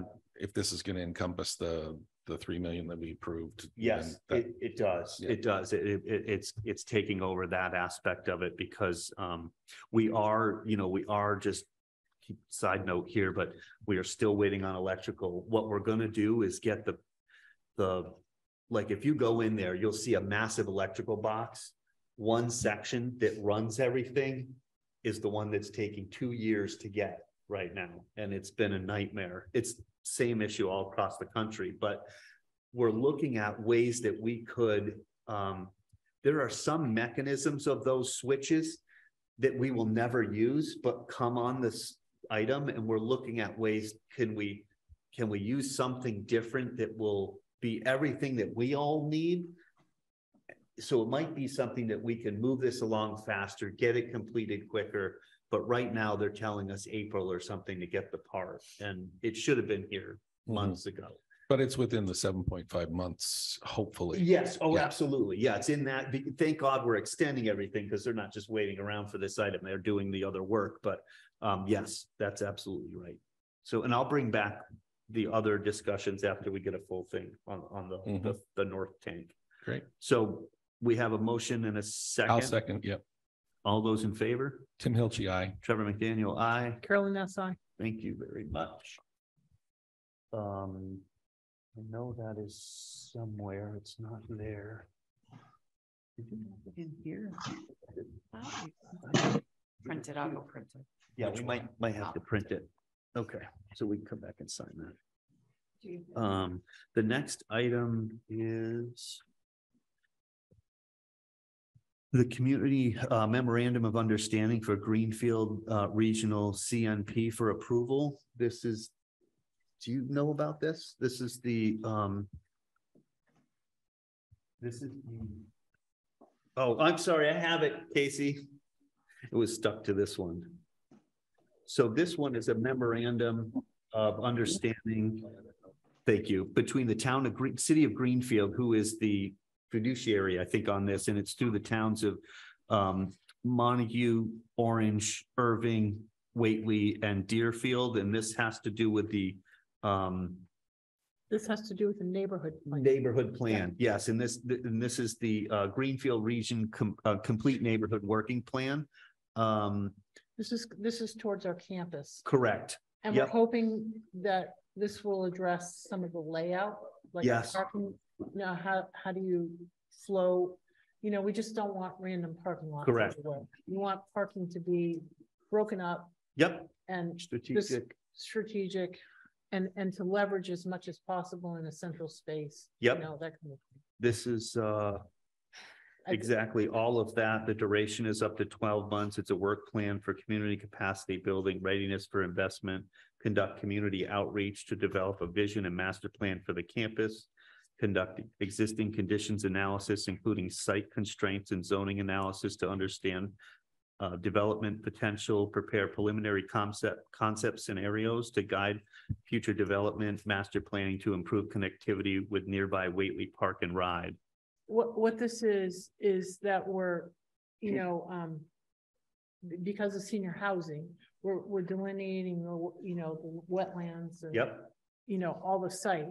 So then what you're going to do is when you have visioning, this is going to pay for that. Yeah. To have someone vision, well, what if you put senior housing off the church? What if you put it over here behind the town hall? What does it look like? What's it going to look like? Where are you going to put parking? You know, where are you going to put, you know, people to be able to walk? Right. You know, a little walking path kind of thing. And this grant also supports RDI and Elm Circle property owner and affordability preservation. So it's That's appraisal. actual separate extra money. It's an extra that one. we got. Yep. That will facilitate the renewal of that Yep. subsidized housing so that we can have a little bit of a percentage in town. I mean, so we're not like at zero. Yep. Carolyn, can I ask a question about Sure. this visioning that you just mentioned about senior housing? Is that duplicating what senior housing was going to ask for CPC funds on, or do we not No, have to this ask? is, we've finished the market feasibility study. Now we're doing the site feasibility study. And that money is what we're asking for CPC to do, is the final engineering on the, and this is a complementary on top of once all the utilities are laid out, once all the, you know, delineations and everything is, so your site is limited, so you know where you can put your stuff. This will come in and then pay for someone to coordinate, like a charrette kind of thing. Where do you want this stuff? This is where you could put this. This is what it's going to look like. This is where you could put. Would you end up with some sort of plan that you can look at? Yes. Okay. Yes. It's helpful. It's to complement the information that we're getting for the site feasibility. This will be the visioning concept. Mm-hmm. It's not going to be like final design or anything, but Right. This is just to give you pictures of the place, of how it would be if we put it here. And it would also hopefully take into account the library expansion and how that's going to impact the site, you know, that kind of thing. Yep. So looking at this, there was some work by the town on this, and I worried a little bit about the capacity of staff to do some of these, but I think it's setting up. Denise Mason, Lily Dwight, and myself had committed to be the, you know, The facilitator. you have to go to meetings. Yes, that's what it kind of And said so here. Yep. Casey is off the hook. Thank you. Thank you. Just trying to look out for Casey. When we got that grant, we said that we, you know, all of us would make sure that it got covered, because not Lily can't go to every meeting. I can't go to every meeting. So, and Denise agreed to fill in for Where she could. Okay. So I'd entertain a motion to have the chair sign. I'll make that motion. I'll second. Any further discussion? All those in favor? Tim Hilchey, aye. Trevor McDaniel, aye. Carolyn Nessai. It says by and then name and ITS. Do you know where to sign? Maybe we'll wait and do that together. Here, let's do that together. Yeah. Thanks. Just want to make sure I sign in the right spot. Okay, so that's done. Thank you. And then we have budgets, but I'm going to hold on that a second. Use of the ARPA funds for grant writing, 30 to 50,000. Do you want to talk about that a little bit? Yeah, I'd like to have Casey give us her thoughts on that. Thoughts. So generally, when you have one-time funding, it isn't recommended to hire people through a one-time funding source. And knowing that the planning board has asked for a planner, I think you could combine planning activities with grant writing, because often planners do that grant writing as well, and put it within the levy. So it's actually as part of your budgets. You'll see this on the select board staff salaries budget. you could do it. You could do grant writing like this, but the reason you pull it into the levy, if you think you're going to have a long-term grant, pursue it. If you're pursuing long-term grants, long-term, sorry. You want to have that availability within the levy, because then your one-time funds don't have a bigger impact later. So my thought on this, though, is that budgets are going to be very tight. My fear is that we're going to get it cut out. And we heard in Boston that you can use your ARPA funds for grant writing. And I wanted to be able to use some of our ARPA funds to get a hold of some of that federal and state grant money. That's not going to happen like this, though. Understood. Yeah. So You only have it was until like 24. like having this grant writing capability out of the ARPA funds, we would then just focus on, if we didn't have the ability to get this person in the levy because it's so tight, could we use, I just didn't want to give up on the ability to use the ARPA funds for grant writing if we could get a hold of some of this federal money and we go through the budget process and realize we can't afford it in our levy. I mean, I guess we could then come back to it. Then I would suggest doing it as a vendor, not a hire. Correct. Yeah, no, yeah. I want to second to what Trevor, this is like a fallback. So now that you've outlined the plan where you're going to actually ask for planning and grant writing in a budget, which would then mean we wouldn't have to ask this question next year, which would be great. And Annalie's listening, so. But she's smiling. In the interim, we're gonna meet with Jim McGovern on Valentine's Day, and he's gonna give us a sweetheart deal. Very nice. And we may need to write grants, so we could immediately access $10 or $20 or $25,000 to write specific grants that would help us move the campus forward. And maybe we'd never use any of this money because everybody in town sees the wisdom of having a planner grant writer, and they put it in the budget. Yeah. We still have to get that through town meeting. Exactly. So if you wanted to do a vendor contract. Vendor contractor, specific to, okay, we have three grants that are specific to renovating the town municipal building. And so we're going to apply for a municipal building grant. We're going to apply for, some other grant. And so we end up with 3 grants that we really need to apply for within a specified period. This would give us the ability to do it. And if we don't use the money, we spend it on hard infrastructure. Well, right now we also have a grant writer that Denise and I have been working with on a couple of grants, and we've been successful. Right. So that's been a vendor contract. Yeah. And that's kind of how I vision that. So let's work on the budget and see how we can do the planner. Doing concurrently will help us idea. As a backup, which I kind of think I think we have consensus on this as a backup. Right. Yeah. Okay. And certainly Alice Rich has been worth her money. I mean, she's certainly gotten grants. Has she administered a grant yet? No. She just writes them. I just wondering who's administering them, because I don't want to hear that complaint. Yes. Well, that's the other part where it's important to have, I know, have people administer, because that's the biggest. But that's not, you're not going to get that for $30,000 or $50,000. There's, when you administer a grant, is at least, it's almost half again what you cost. Yeah, well, hopefully if we get a large enough grant, we're going to be able to hire an OPM to deal with that grant money. Right. So that would be the administration piece, but Okay. We've already talked about Leary Lot, adoption of a policy barring town employees to boards and committees. And I think we don't have anything to look at here. I think it was Tim wanted, or to talk about, everybody wanted to talk about it as a discussion and a first. Yeah. Well, we didn't even have a first read because we have nothing to read yet, but it was just an initial discussion. Yeah. I guess I wanted basically just discuss the idea of it's appointing people, full-time employees. And my reasoning for regulatory, any board, but we can certainly discuss that. And this is a discussion starting point. Correct. My idea is that, look, say you appoint, I don't know, me. Let me tell you why. Yeah. Because the bylaws actually require certain positions to participate in certain committees. Right. So there's some distinctions you're probably going to have to. Right.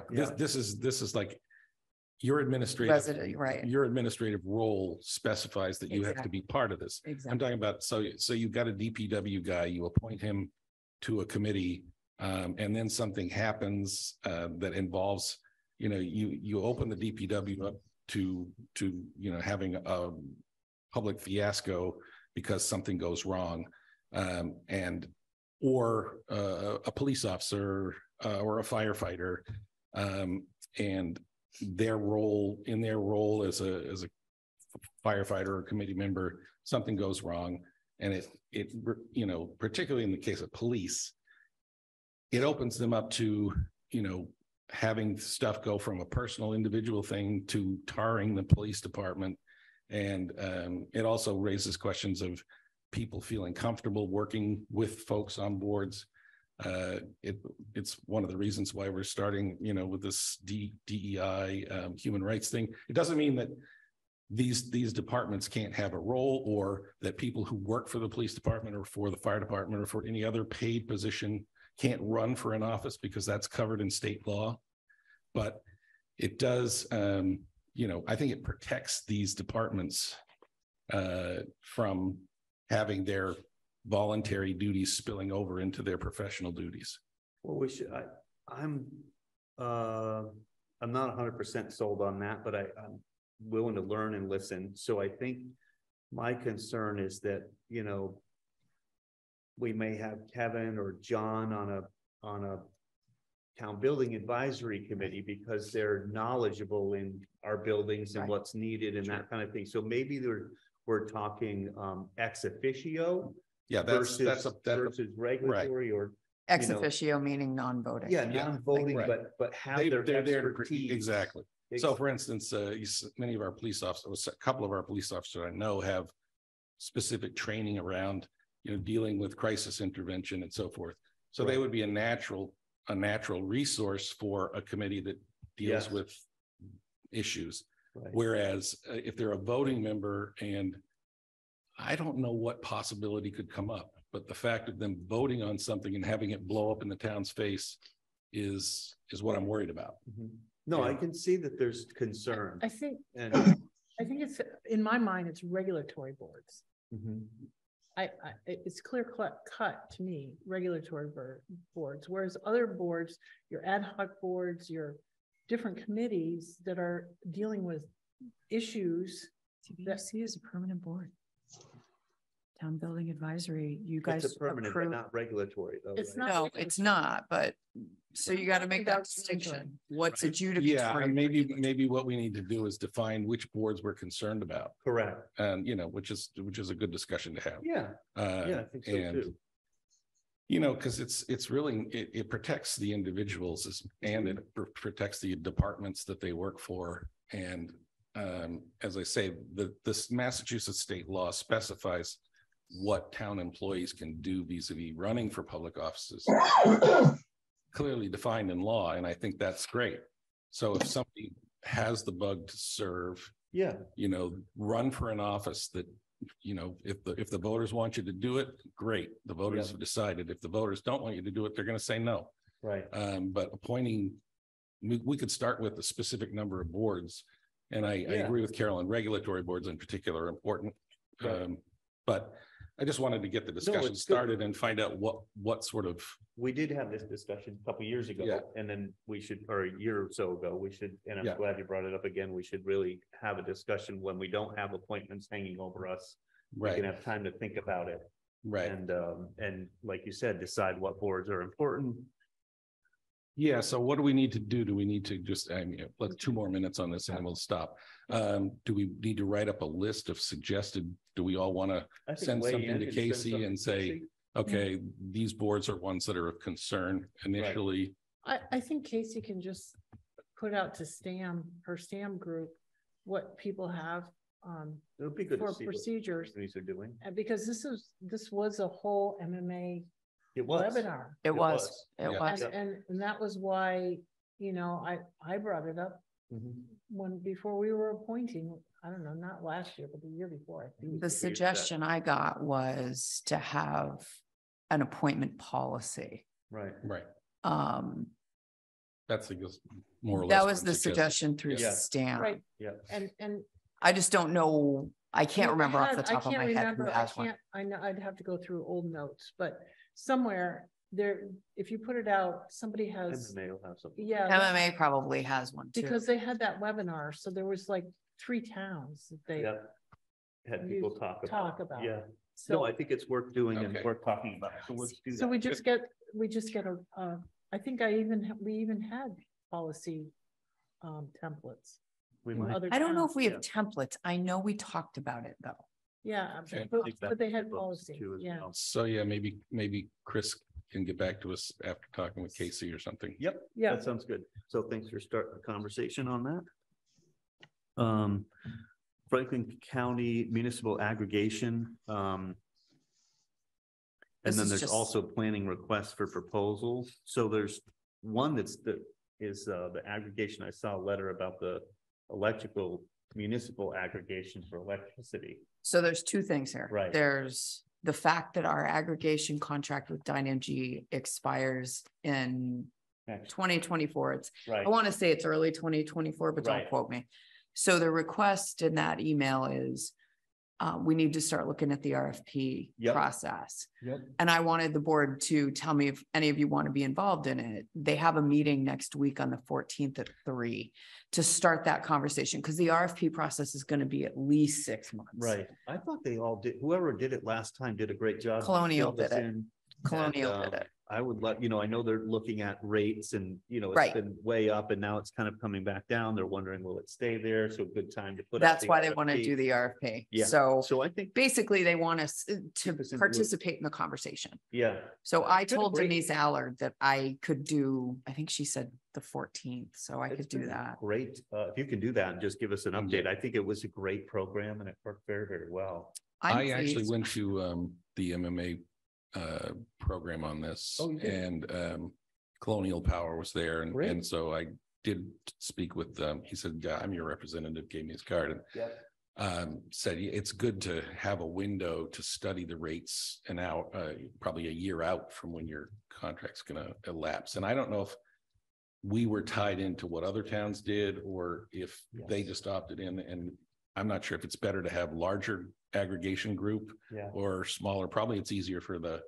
aggregator to, if he has more It people was, involved. yeah, it was a So- large group of towns got together and you could opt into it and then a residents could opt out if they want. If but they were wanted, right. automatically opted Yeah. in and That yeah, was- so it was a great. It's kept my power pretty, my power. There's bills pretty- significant savings by Yeah. doing that. So glad we Right. did it when we did it. Yeah, I know. That was pretty smart. Yeah. But pretty fortuitous, yeah. Yeah. 9 point something is a great kilowatt hour rate at this point. Absolutely. So are we thinking that, I guess they reached out to all the communities. They did. So, They There's a did. few that want to join apparently too. well, yeah, And there may be, like you said, there may be a few that want to join this because they've seen that it's been positive. Yeah. But the communities that are already involved in the municipal aggregation, we need to consider if we're going to stay and what we want to, how we want to participate in the RFP, because Yeah. what they're going to do is they're going to run that language past us. Yeah. I And think really give us a framework to how it's going to proceed, especially in a timeline. Yeah. That's what that first meeting's I for. think that's great. I'd love to Yeah. continue it. So. if you Well, wanna my visit- power is a good price, so, because Yeah. I'm in Whately and we have the same aggregation program. Oh, good. Yes. Good, good. Excellent. No, it is. so do we It's need to excellent. do anything other than tell them we want? No, I No, just, yeah, I'm just going needs to an the update. meeting. I just wondered if any of you wanted to participate as well. But then you also have planning requests for proposal. Is that? It's just, it was that request to participate. Oh. Because okay. the RFP they're gonna do, they want representatives from each of the towns to go to this initial planning meeting, Okay, which is next week. You didn't get that email. They just sent a scheduling appointment out to me today. That's how I found out the meeting's next week. And I think it's gonna be remote, so I'll probably join it remotely. okay. And then I'll have a better idea in terms of how they want to proceed, how Colonial's going to plan to proceed. I just wanted you to know that it's out there and find out if any of you wanted to participate as well. Okay, sounds good. So then the next item was status of solar installation above the former landfill delays. Yes, we've had several. Yes, I read. So the most recent one, first there was a question about the the deed, the landfill deed. Yeah. And what I did was I basically connected Lisa and their Nexamp's council to talk about it. And I haven't heard anything else, so Lisa would have told me if there was a problem. In this case, though, they've been asking us about whether they actually have to file a site plan application. And although they do, and we've told them this more than once. But no special permit. No special permit, but we actually have to do a co-application. So we have to work with them because we own the land. Okay. Annalise listening. I'm probably going to ask the planning board to waive the fees. Right. But and we've discussed this with the DEP. DEP is aware of what the general plan has been. They do have some drawings and they are going to have to come in and do a preliminary meeting, but we do believe they have to file site plan. And we know that there's a wetlands connection there too, but they're aware of that. And DEP is going to monitor this very closely. Mm-hmm. And so would this be something that would be moved along more rapidly if we ask them to come in for a meeting to discuss their plans for moving forward? Because it seems like, yeah. You know, they were waiting on Eversource forever, right? They waited for Eversource for almost a year and a half that I'm aware of. Right. Yeah. I knew that was a big move, but it would be worth having them come in. I mean, if they're interested in coming in and just giving us an update of where they're at, what they see on the horizon. Any other thing? I saw council's decision on the site plan and that. Right. I didn't publish that. I wanted you guys to be able to read it. Yep. But I will send Henry that opinion tomorrow. Okay. Great. If you'd like me to invite him to a meeting. Yeah, if he has time, I can do that. That makes sense. Tim wasn't here when that all started. So to get him in the loop too. And there was something like somebody mentioned to be something about a deed, but I think you clarified that. That was the deed question because their attorneys didn't like the language of the deed, and Lisa came back and said it's perfectly appropriate. Okay. The only other thing I could think of is, and there was a point where Lisa and I talked about getting Beth Greenblatt back involved. She's the one that helped facilitate this as a consultant. This is her wheelhouse. And if there's other issues we need to deal with, Lisa and I are going to do that. There's no more grant money for that, right? We used up all our grant money. We did. We actually have it in contracted services. We have a small amount right now in case we needed help with her. Okay. Help from her with. Okay. It might be worth it. Yeah, that's what I'm thinking. So last item is the FY24 budgets. There's a few in our packet with select board staff salaries. Those were the three that we discussed, and then I told you I'd come back to you with them. Yeah, so legal, you've got it 96. And so here's legal. The increase, we didn't see an increase for our retainage costs with MTC. Right. Really, the increase is around litigation costs. And Brenda and I talked about it. Look at the first line. I know. So litigation planning, et cetera.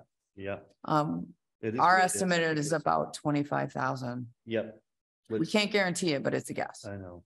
Have we had any update? I mean, I haven't heard anything about Steam Mill Road for a while. There's some information that we have to provide. Council's asked me to provide, but it involves more than one office. So I've had to talk to other offices about it. I mean, since the state intervened, and I want to say it was Eversource, but don't quote me. Well, there were two interventions. Yeah. So all that did is just drag out the stuff right for the fall, right? Mm-hmm. Okay. So nothing really happened. So we don't know what it's going to cost to go through some of these. That's why we increased the litigation plan. So entertain a motion to approve 96,000 for legal for FY24. I'll second that because I guess we don't really have a choice. No. And it's probably not even accurate. Any further discussion? It's probably not accurate, but when you get busy, that's what it is. So any further discussion? All those in favor? Tim Hilchey, aye. Trevor McDaniel, aye. Carolyn Ness, aye. The other item was staff salaries. So this is where that conversation about a planner comes from. I know you've got like just about 64,000 for the planner in here. it's, it's a 30% increase over last year, which Mhm. was already a large increase. I'm not so sure we're going to be able to pull that off, but I'm fine approving it for now and taking it through the process and having this discussion and fight. Planning board is interested in getting a planner in here. I think Yep. if we Somebody needs to add get the busy on elements the of grant finance end. writing. I mean, we've been working with vendors on We this. have. We still have work we're gonna have to do That's with right. the COG, and we're working with PVPC on specific technical assistance. Right. Planning board asked, but it came through Annalee to put this forward and see what happens. Okay. If something has to be cut, something has to be cut. We Right. know that. Yep. Well, it's worth the fight. So But I it's thought worth the about it. conversation. Because like I said, and I don't know if I told you guys this earlier or not, but one reason that that's in select board staff salaries is because these activities coincide. You've No, got, yeah. the select board has a lot of grant interest, and yet there's planning aspects that we need to coordinate. Plus, frankly, we do that stuff together now anyway. Yep. And another thing too is that I think anybody who's going to be qualified to be a planner is going to have specific training in, municipal planning, and it can help the planning board in zoning and in bylaws, et cetera. And also we have issues of, are we going to have accessory dwelling units? Are we going to have, special zones for density development, et cetera? So rather than having volunteers trying to figure out what they should do, and I think there's a growing recognition on many of the boards that deal with the finance committee that we do need professional help to guide us to make the right decisions. So let's shoot for it and see what they say. Okay. Shoot for the moon and So figure entertain out a how to motion work it to approve the budget of $339,584 for FY24. I'll second it. Make that motion. We got a second, a motion, and all those in favor? Tim Hilchi, aye. Trevor McDaniel, aye. Carolyn Essai. Thank you. Contracted services, we do have 10,000 still in grant MVP consultant. We've dropped that from 25,000 last year. Mhm. Let's see, network went up about 3,000. We doubled our training and professional development because we have training and professional development to do. So that's from 4,000 to 8,000. We took off the 10,000 from planning because we're moving this. So we would move it into, yeah. Yeah.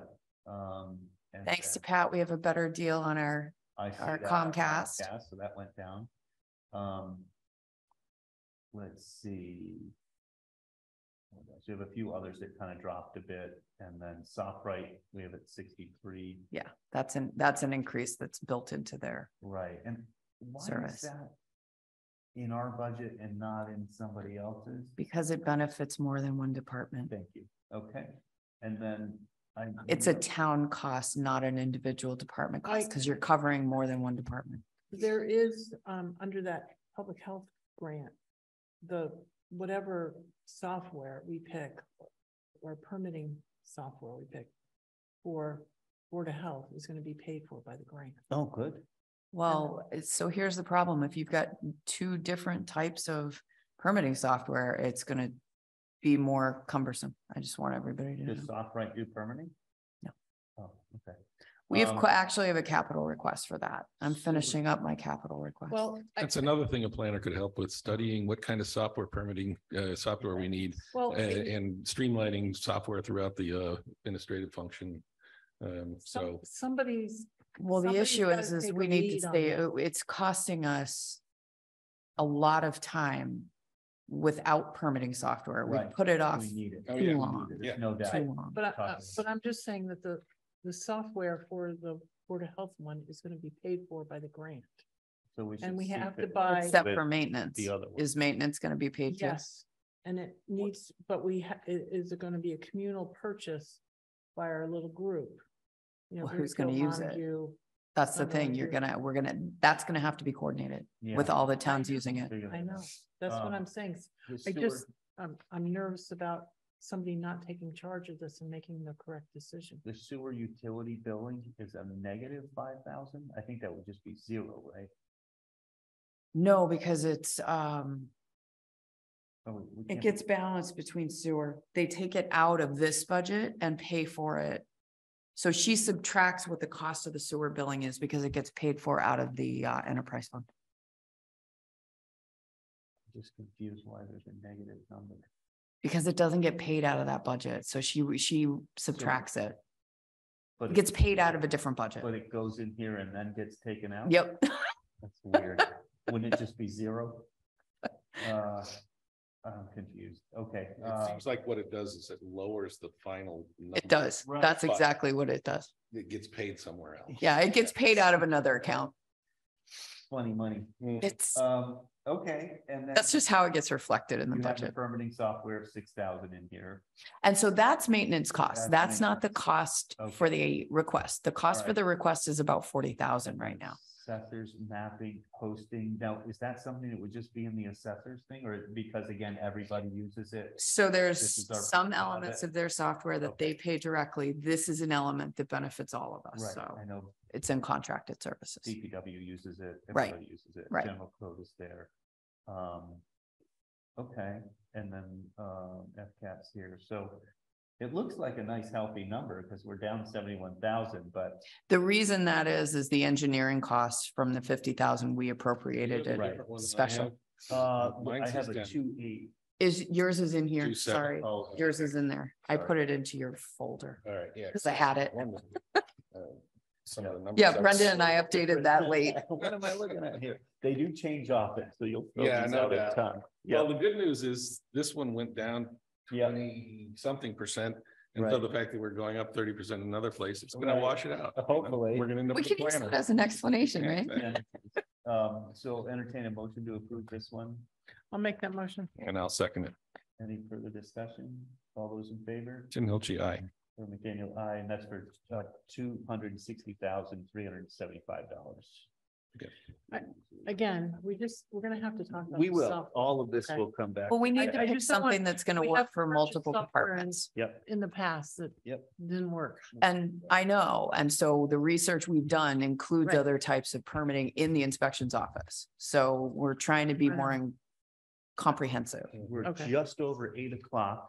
Is Okay. there any other, town administrators report? Do you want to hit on Well, anything? before that, there's a Oh, sorry. placeholder on general appointments. Oh, I thank think, you. I think we discussed previously including a planning board member on the library building committee. And I don't think there had been a decision on that person, but Oh. Annalee could tell me, but I think Denise Well, Mason is willing. Denise Mason is gonna Is, do it. yeah, willing to do it. And it sort of is a great fit because she's also the chair of CCI. So Right. I wanted to communication. suggest, make a motion to appoint Denise And I will Mason as the second planning that. board member. I did talk to her today, so she did confirm to me that she. is We're not going to. signing up for something she doesn't Yeah, know about. yeah. Okay, I good. don't, she shows, I don't know if she's gonna talk, but, and then I Okay. just have one Well, let's item, wait one yeah. sec. Let's, all those in Finish. favor? Tim Hilchi, aye. Trevor McDaniel, aye. Carolyn Nessai. Okay. In the mail, going down to the mail, there was, some discussion about us coordinating with, other communities like Cummington on this tree, on Eversource's tree cutting.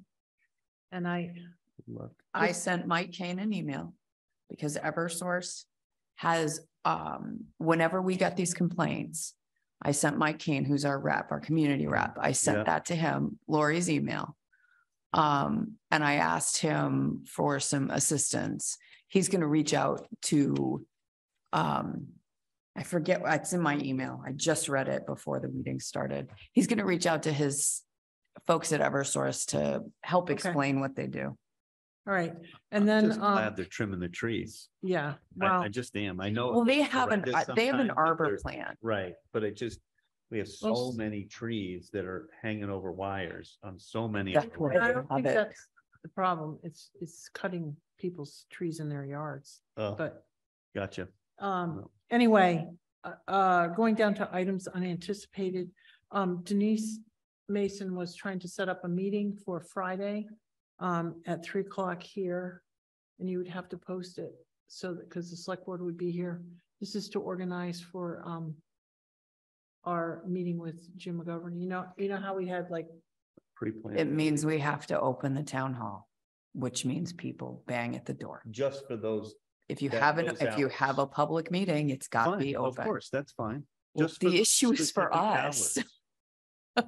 Just for this meeting. It's not open for doors. People can't. But the that's what windows people stay assume. shut.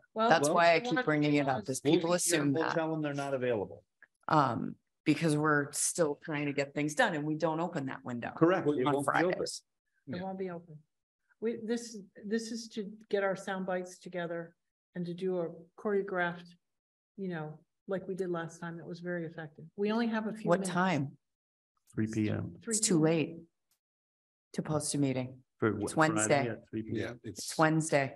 Oh, Well, We would have had to have known before 3 o'clock to post a so meeting. said, too bad. Can I suggest a process going forward? If we could, and correct me if I'm wrong, legally, we can't do this. When we want to have a meeting at the last minute, can we say we've got an hour to go before we got to post it by 4 o'clock or whatever? Yeah.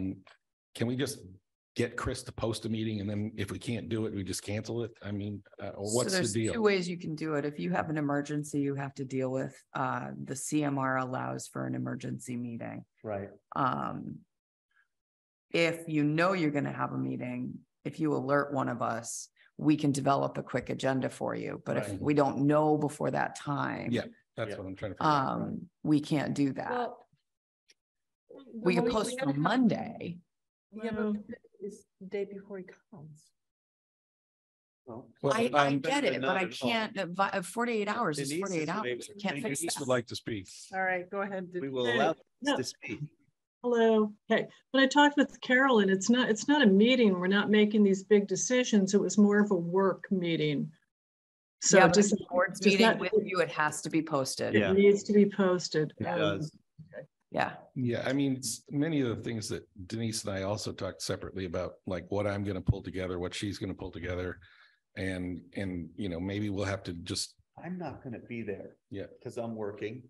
yeah, But if you guys gather stuff and then one of you meet. Mhm. Here's my thought. If you guys have documents you want to share, send them through me or Chris. We'll send them Mhm. out. You send your Okay, comments back to Denise, us. what we're gonna do is we're gonna assign people stuff, just like, Right. all right? Well, okay, Carolyn, I was going to say, I already spoke with Kate Lawless. I got information from her for the town common that Trevor can use. I Yep. was going to talk about the 1821 building. Tim was going to talk about the 1828 library and the sewer. Carolyn, you're going to talk about senior center. So what I thought is we're going to get together, have all the documents. I'm happy to put them together or work with Tim to do that. We can always do this on Monday too. Yeah. Or you can send me documents. I can put them together and work with Tim on that. yeah, and whatever. Because Yeah, I mean, I wanted to do one comprehensive document with the different categories, put them in folders to give to Jim McGovern. Are you coming in for the CIPC meeting at 5 o'clock on Monday? it was being suggested that we could post for Saturday if people We wanted had to. to. We have time to post for Saturday. We could do Saturday. We I'm can- happy to do that. And yeah, I'm doing CIPC, but I didn't realize, is that going to be hybrid or in person? I think it's gonna be in person. Oh, Yeah, we geez. would do it in. So We can do so it we could, hybrid. so we could post for 4 o'clock. We don't need more than an hour. So if Okay. we post Well, for 4 true. o'clock, you and I By the have to be here. afternoon, that's when I eat, I want to have, I want to be able to Time, as long as digest we know after what's- this meeting. Is that the early bird dinner, Tim? No, it's like, I got to relax after an hour and a half. Get these places. Well, He look, does laps. I have to go from my I have time to go from my mosquito meeting to meet with Denise and the rest of us on this other meeting, and then we Well- can CIPC, and then we got the CIC meeting, I know, the Yeah, CCI. Time job. Is this all on Saturday, Carolyn? No, this is on Monday. I have a, So I mean, Monday, do you she want- does have a lot of meetings. We're talking about Saturday. Do you want to get together on Saturday? I'm happy to do that. If you don't want to do that, that's fine. well, I'm no, but I'm fine. thinking That how gives we us gonna- time to post though. if we Yeah, can yeah. get post. Tell me I mean, what time you Denise guys and I want are to already post. going To a 5 o'clock meeting and we I'm- have a 30 meeting. Carolyn, that may be too much. Do you want it? Can you guys do it on Saturday? I'm available anytime. I think Madeline's game is at noon time. So Yeah. it would either have to be the morning or the. Saturday is the 11th. Yeah. Yes. Well, I get Yeah, too many days to this town already. I don't care. I can do Monday. I don't, Let's, Denise, if we have to be here for 5 o'clock, let's just come here for 4 o'clock. You, All right. you guys can do 4 o'clock? Usually my your mosquito post meeting's meeting. only an hour. Well, yeah, okay. So 4 o'clock. So between 4 o'clock Monday, the end of Monday, because it's going to be very busy. So I'll have to put all of this. What I wanted to do is get everyone's thing, making sure it's in the same font, put it all together into one document. We don't need to post a meeting for that. You can talk to us individually. She can talk through. You can us. call Okay. me, you can call Tim. Okay, then if You already talked to Kate Lawless, you already got Trevor's thing already. well, yeah. So you just have to call him and tell him what he's gonna say. A rough Matt? draft. Okay. When are we Well, going? okay, then if you guys can send me all your stuff over the weekend. Send me all what you're gonna say. I'll put it together and then we'll go over that on Monday. And then if we need to make adjustments, we can do that. The only thing I wanted to clarify is I thought I was supposed to talk about senior housing. You said just. You said are. Center. Yeah, you are. Senior center and senior housing?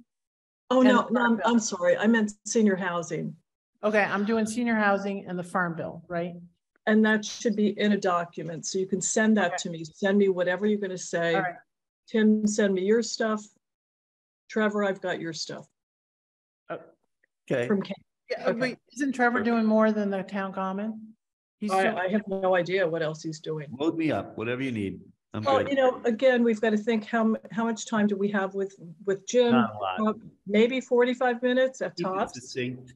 no, we have to keep it the same. Last time was successful. We have to do Right, it. exactly. Yeah, so I thought if we have all that, then on Monday we can decide who goes first and, you know, just go through the whole thing. Okay, Okay, I'll get Okay. with Lily and sort out the senior housing thing. I Okay. have notes from my New England meeting on the farm bill. okay. okay. Know what you're saying, what you're talking about? Yeah, I'm pretty sure that I'm talking about the library in the 1888. Yes. And then what, 1888 and the Who's on first? what are you doing? geothermal, Tim. Oh, the You know geo, what? I'll talk to each of you separately. Geothermal, that's Okay. me. All right, we'll figure all this stuff out later. Yeah. Perfect. I'm gonna Thank post you for a so hybrid much, just in Denise, case. for all your people help wanna on know. that. Perfect. Casey, do you have, I a short do. town I'll try to keep it short. Both Joe and Natalie want to schedule meetings to talk to you guys. I don't know if we could put them together on the same day, but it might be useful. So I was gonna have. on Tuesday, you mean? Or out no? of No, courtesy, a day, got just it. they want to go over. out of Perfect. courtesy, could you let them know that Jim McGovern's gonna be here? Yeah. we have. I notified them, yeah. Tim sent Okay. the message. Oh, okay, because I didn't, Yeah. Yep, Okay, Tim handled most of that. So I thought if we could figure out how to have them both come, yes. because they coordinate so They many do. things together. And yeah, And I didn't throw it Whatever out there works out because for I them. wanted to talk to you guys first. whatever works. So I'll ask Chris to throw it out there. Okay. We're working on the vacancy for the assistant treasurer collector Great. position. I'm anticipating it'll go up tomorrow. Where I've been working with CIPC, particularly the chair on the capital requests. We have a meeting scheduled for the 13th at 5. And I should have everything pulled together to be able to be sent out by Friday morning at the latest. I am going to print copies. Depends on how fast I get them done, whether they go in the foyer or you'll be able to find them here. I'm not quite sure because most members want to see paper. Did you say there was a meeting? What time did you say? It's at 5 o'clock on Monday. A 5 on Monday. It's capital and Mark pushed it back because both Carolyn and Denise have a CCI meeting. Well, Tim too. and Tim too, but you guys all have a CCI meeting, but Yeah, it's 6:30. they sit on Capitol. So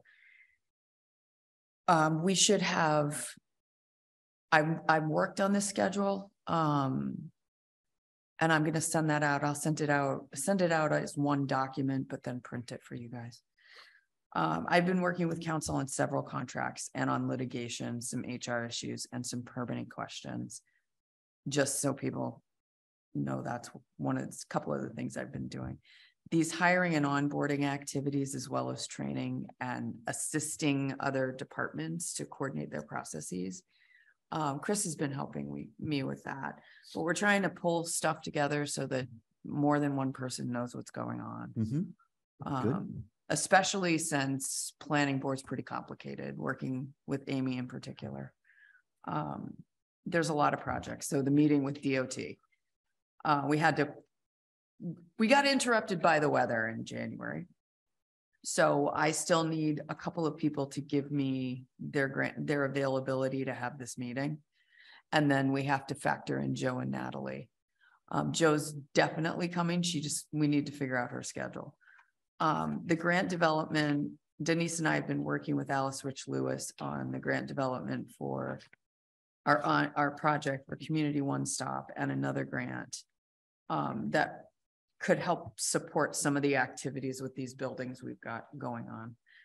And the lead on working with USDA for the financial work. And that's really to get to this first loan. Brenda's been lead on that, but we're going to have to work together. And she's got a meeting with Margaret McLean, who's our financial advisor, next week. And then I wanted to let everybody know the town report is due on the 13th of March in order for us to stay on task. Because we have a timeline for that. I talked to Pat about it, but I came up with a timeline so that we could have it ready the week before town meeting. So I just wanted to remind you that that's the deadline. Trevor has been really good about. Poor Trevor. Well, now we have a writer, so yes, yes, I will get something started and have some. And we Tim can look edit at town the report, Tim. report. Oh, town report. You just got elected, didn't even realize it. No, I'm just the editor on this. That's No, right. he is. No, I'll get Trevor has been really good. The last few years, Trevor's written, the basic draft. Yeah. Yeah. And Yeah. everybody's been editing it. So Yep. it's really nice. Thank you. Sure. And so that's the brief. I'm not trying to bug you, Casey. Which but one? how are There's you projects. How are you doing on the educational waiver material? Okay, so that we did send that out last year. Chris and I haven't had a chance to sit down and talk about it. I found the conveyance letter that we used 2 years ago, I think. But we had the data set up. The issue is refining what we needed from Whately. And I think the update we need from the assessors is what's come off the tax rolls. There's no postmaster at South Deerfield right now. Okay. So you just have to you just ask them, have Chris just call down there and say that you just need the Whately residential's addresses pulled off. Okay. Our zip code. All right. And the reason why you have to do that is because there is no, you got to give them some time to do that because it's a vacant position right now down there. I wonder if Whately could do it. Because they know what the residential addresses are too. Okay, well, we got to get that part done.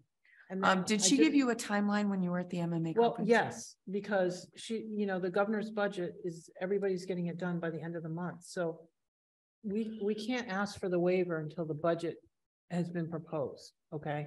And that's how what is going to be Chapter 70 money. All right. But we got to get all our stuff ready so that we can tell Lisa that we're all ready and send it down there. So it's sitting on her desk and that needs to happen the next, 10 days or so.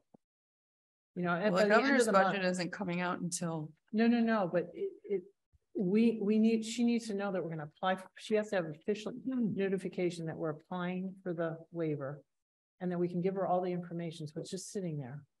And remember, DA has two, you know, they just bought That's another what we need house. from the assessors. Yeah, and so there's been 3 new additional houses at least, and that we are asking for all the we're taking all the nonprofit, make sure it's all nonprofit, not just Right. The last time we did it with all the nonprofits. all nonprofit, all incomes associated with nonprofit addresses, own property. Okay. Anything else? Where do you want? Lots of red instructions here. No, I'm good. Okay. Not really, but it Take a got mo- the, To I hit adjourn, the high points. Let's go with high done points. 2 hours, 20 minutes, so I know. we good? Yeah, so you're all set then? Yeah, I'll Okay. call you if I have any questions, but All I right. wrote myself a note. Entertain a I'll motion. make a motion to adjourn. Thank you, Tim. I will second that. Thank you. All those in favor? Tim Hilchi, aye. Trevor McDaniel, aye. Carolyn Nussai. Thank you all very much. Thank you for coming. Thank you for staying Thank for you the for whole staying meeting. and making Thank it you, through. Chris. We Denise, appreciate the moral Natalie. support. Thank you. We really appreciate people being participant.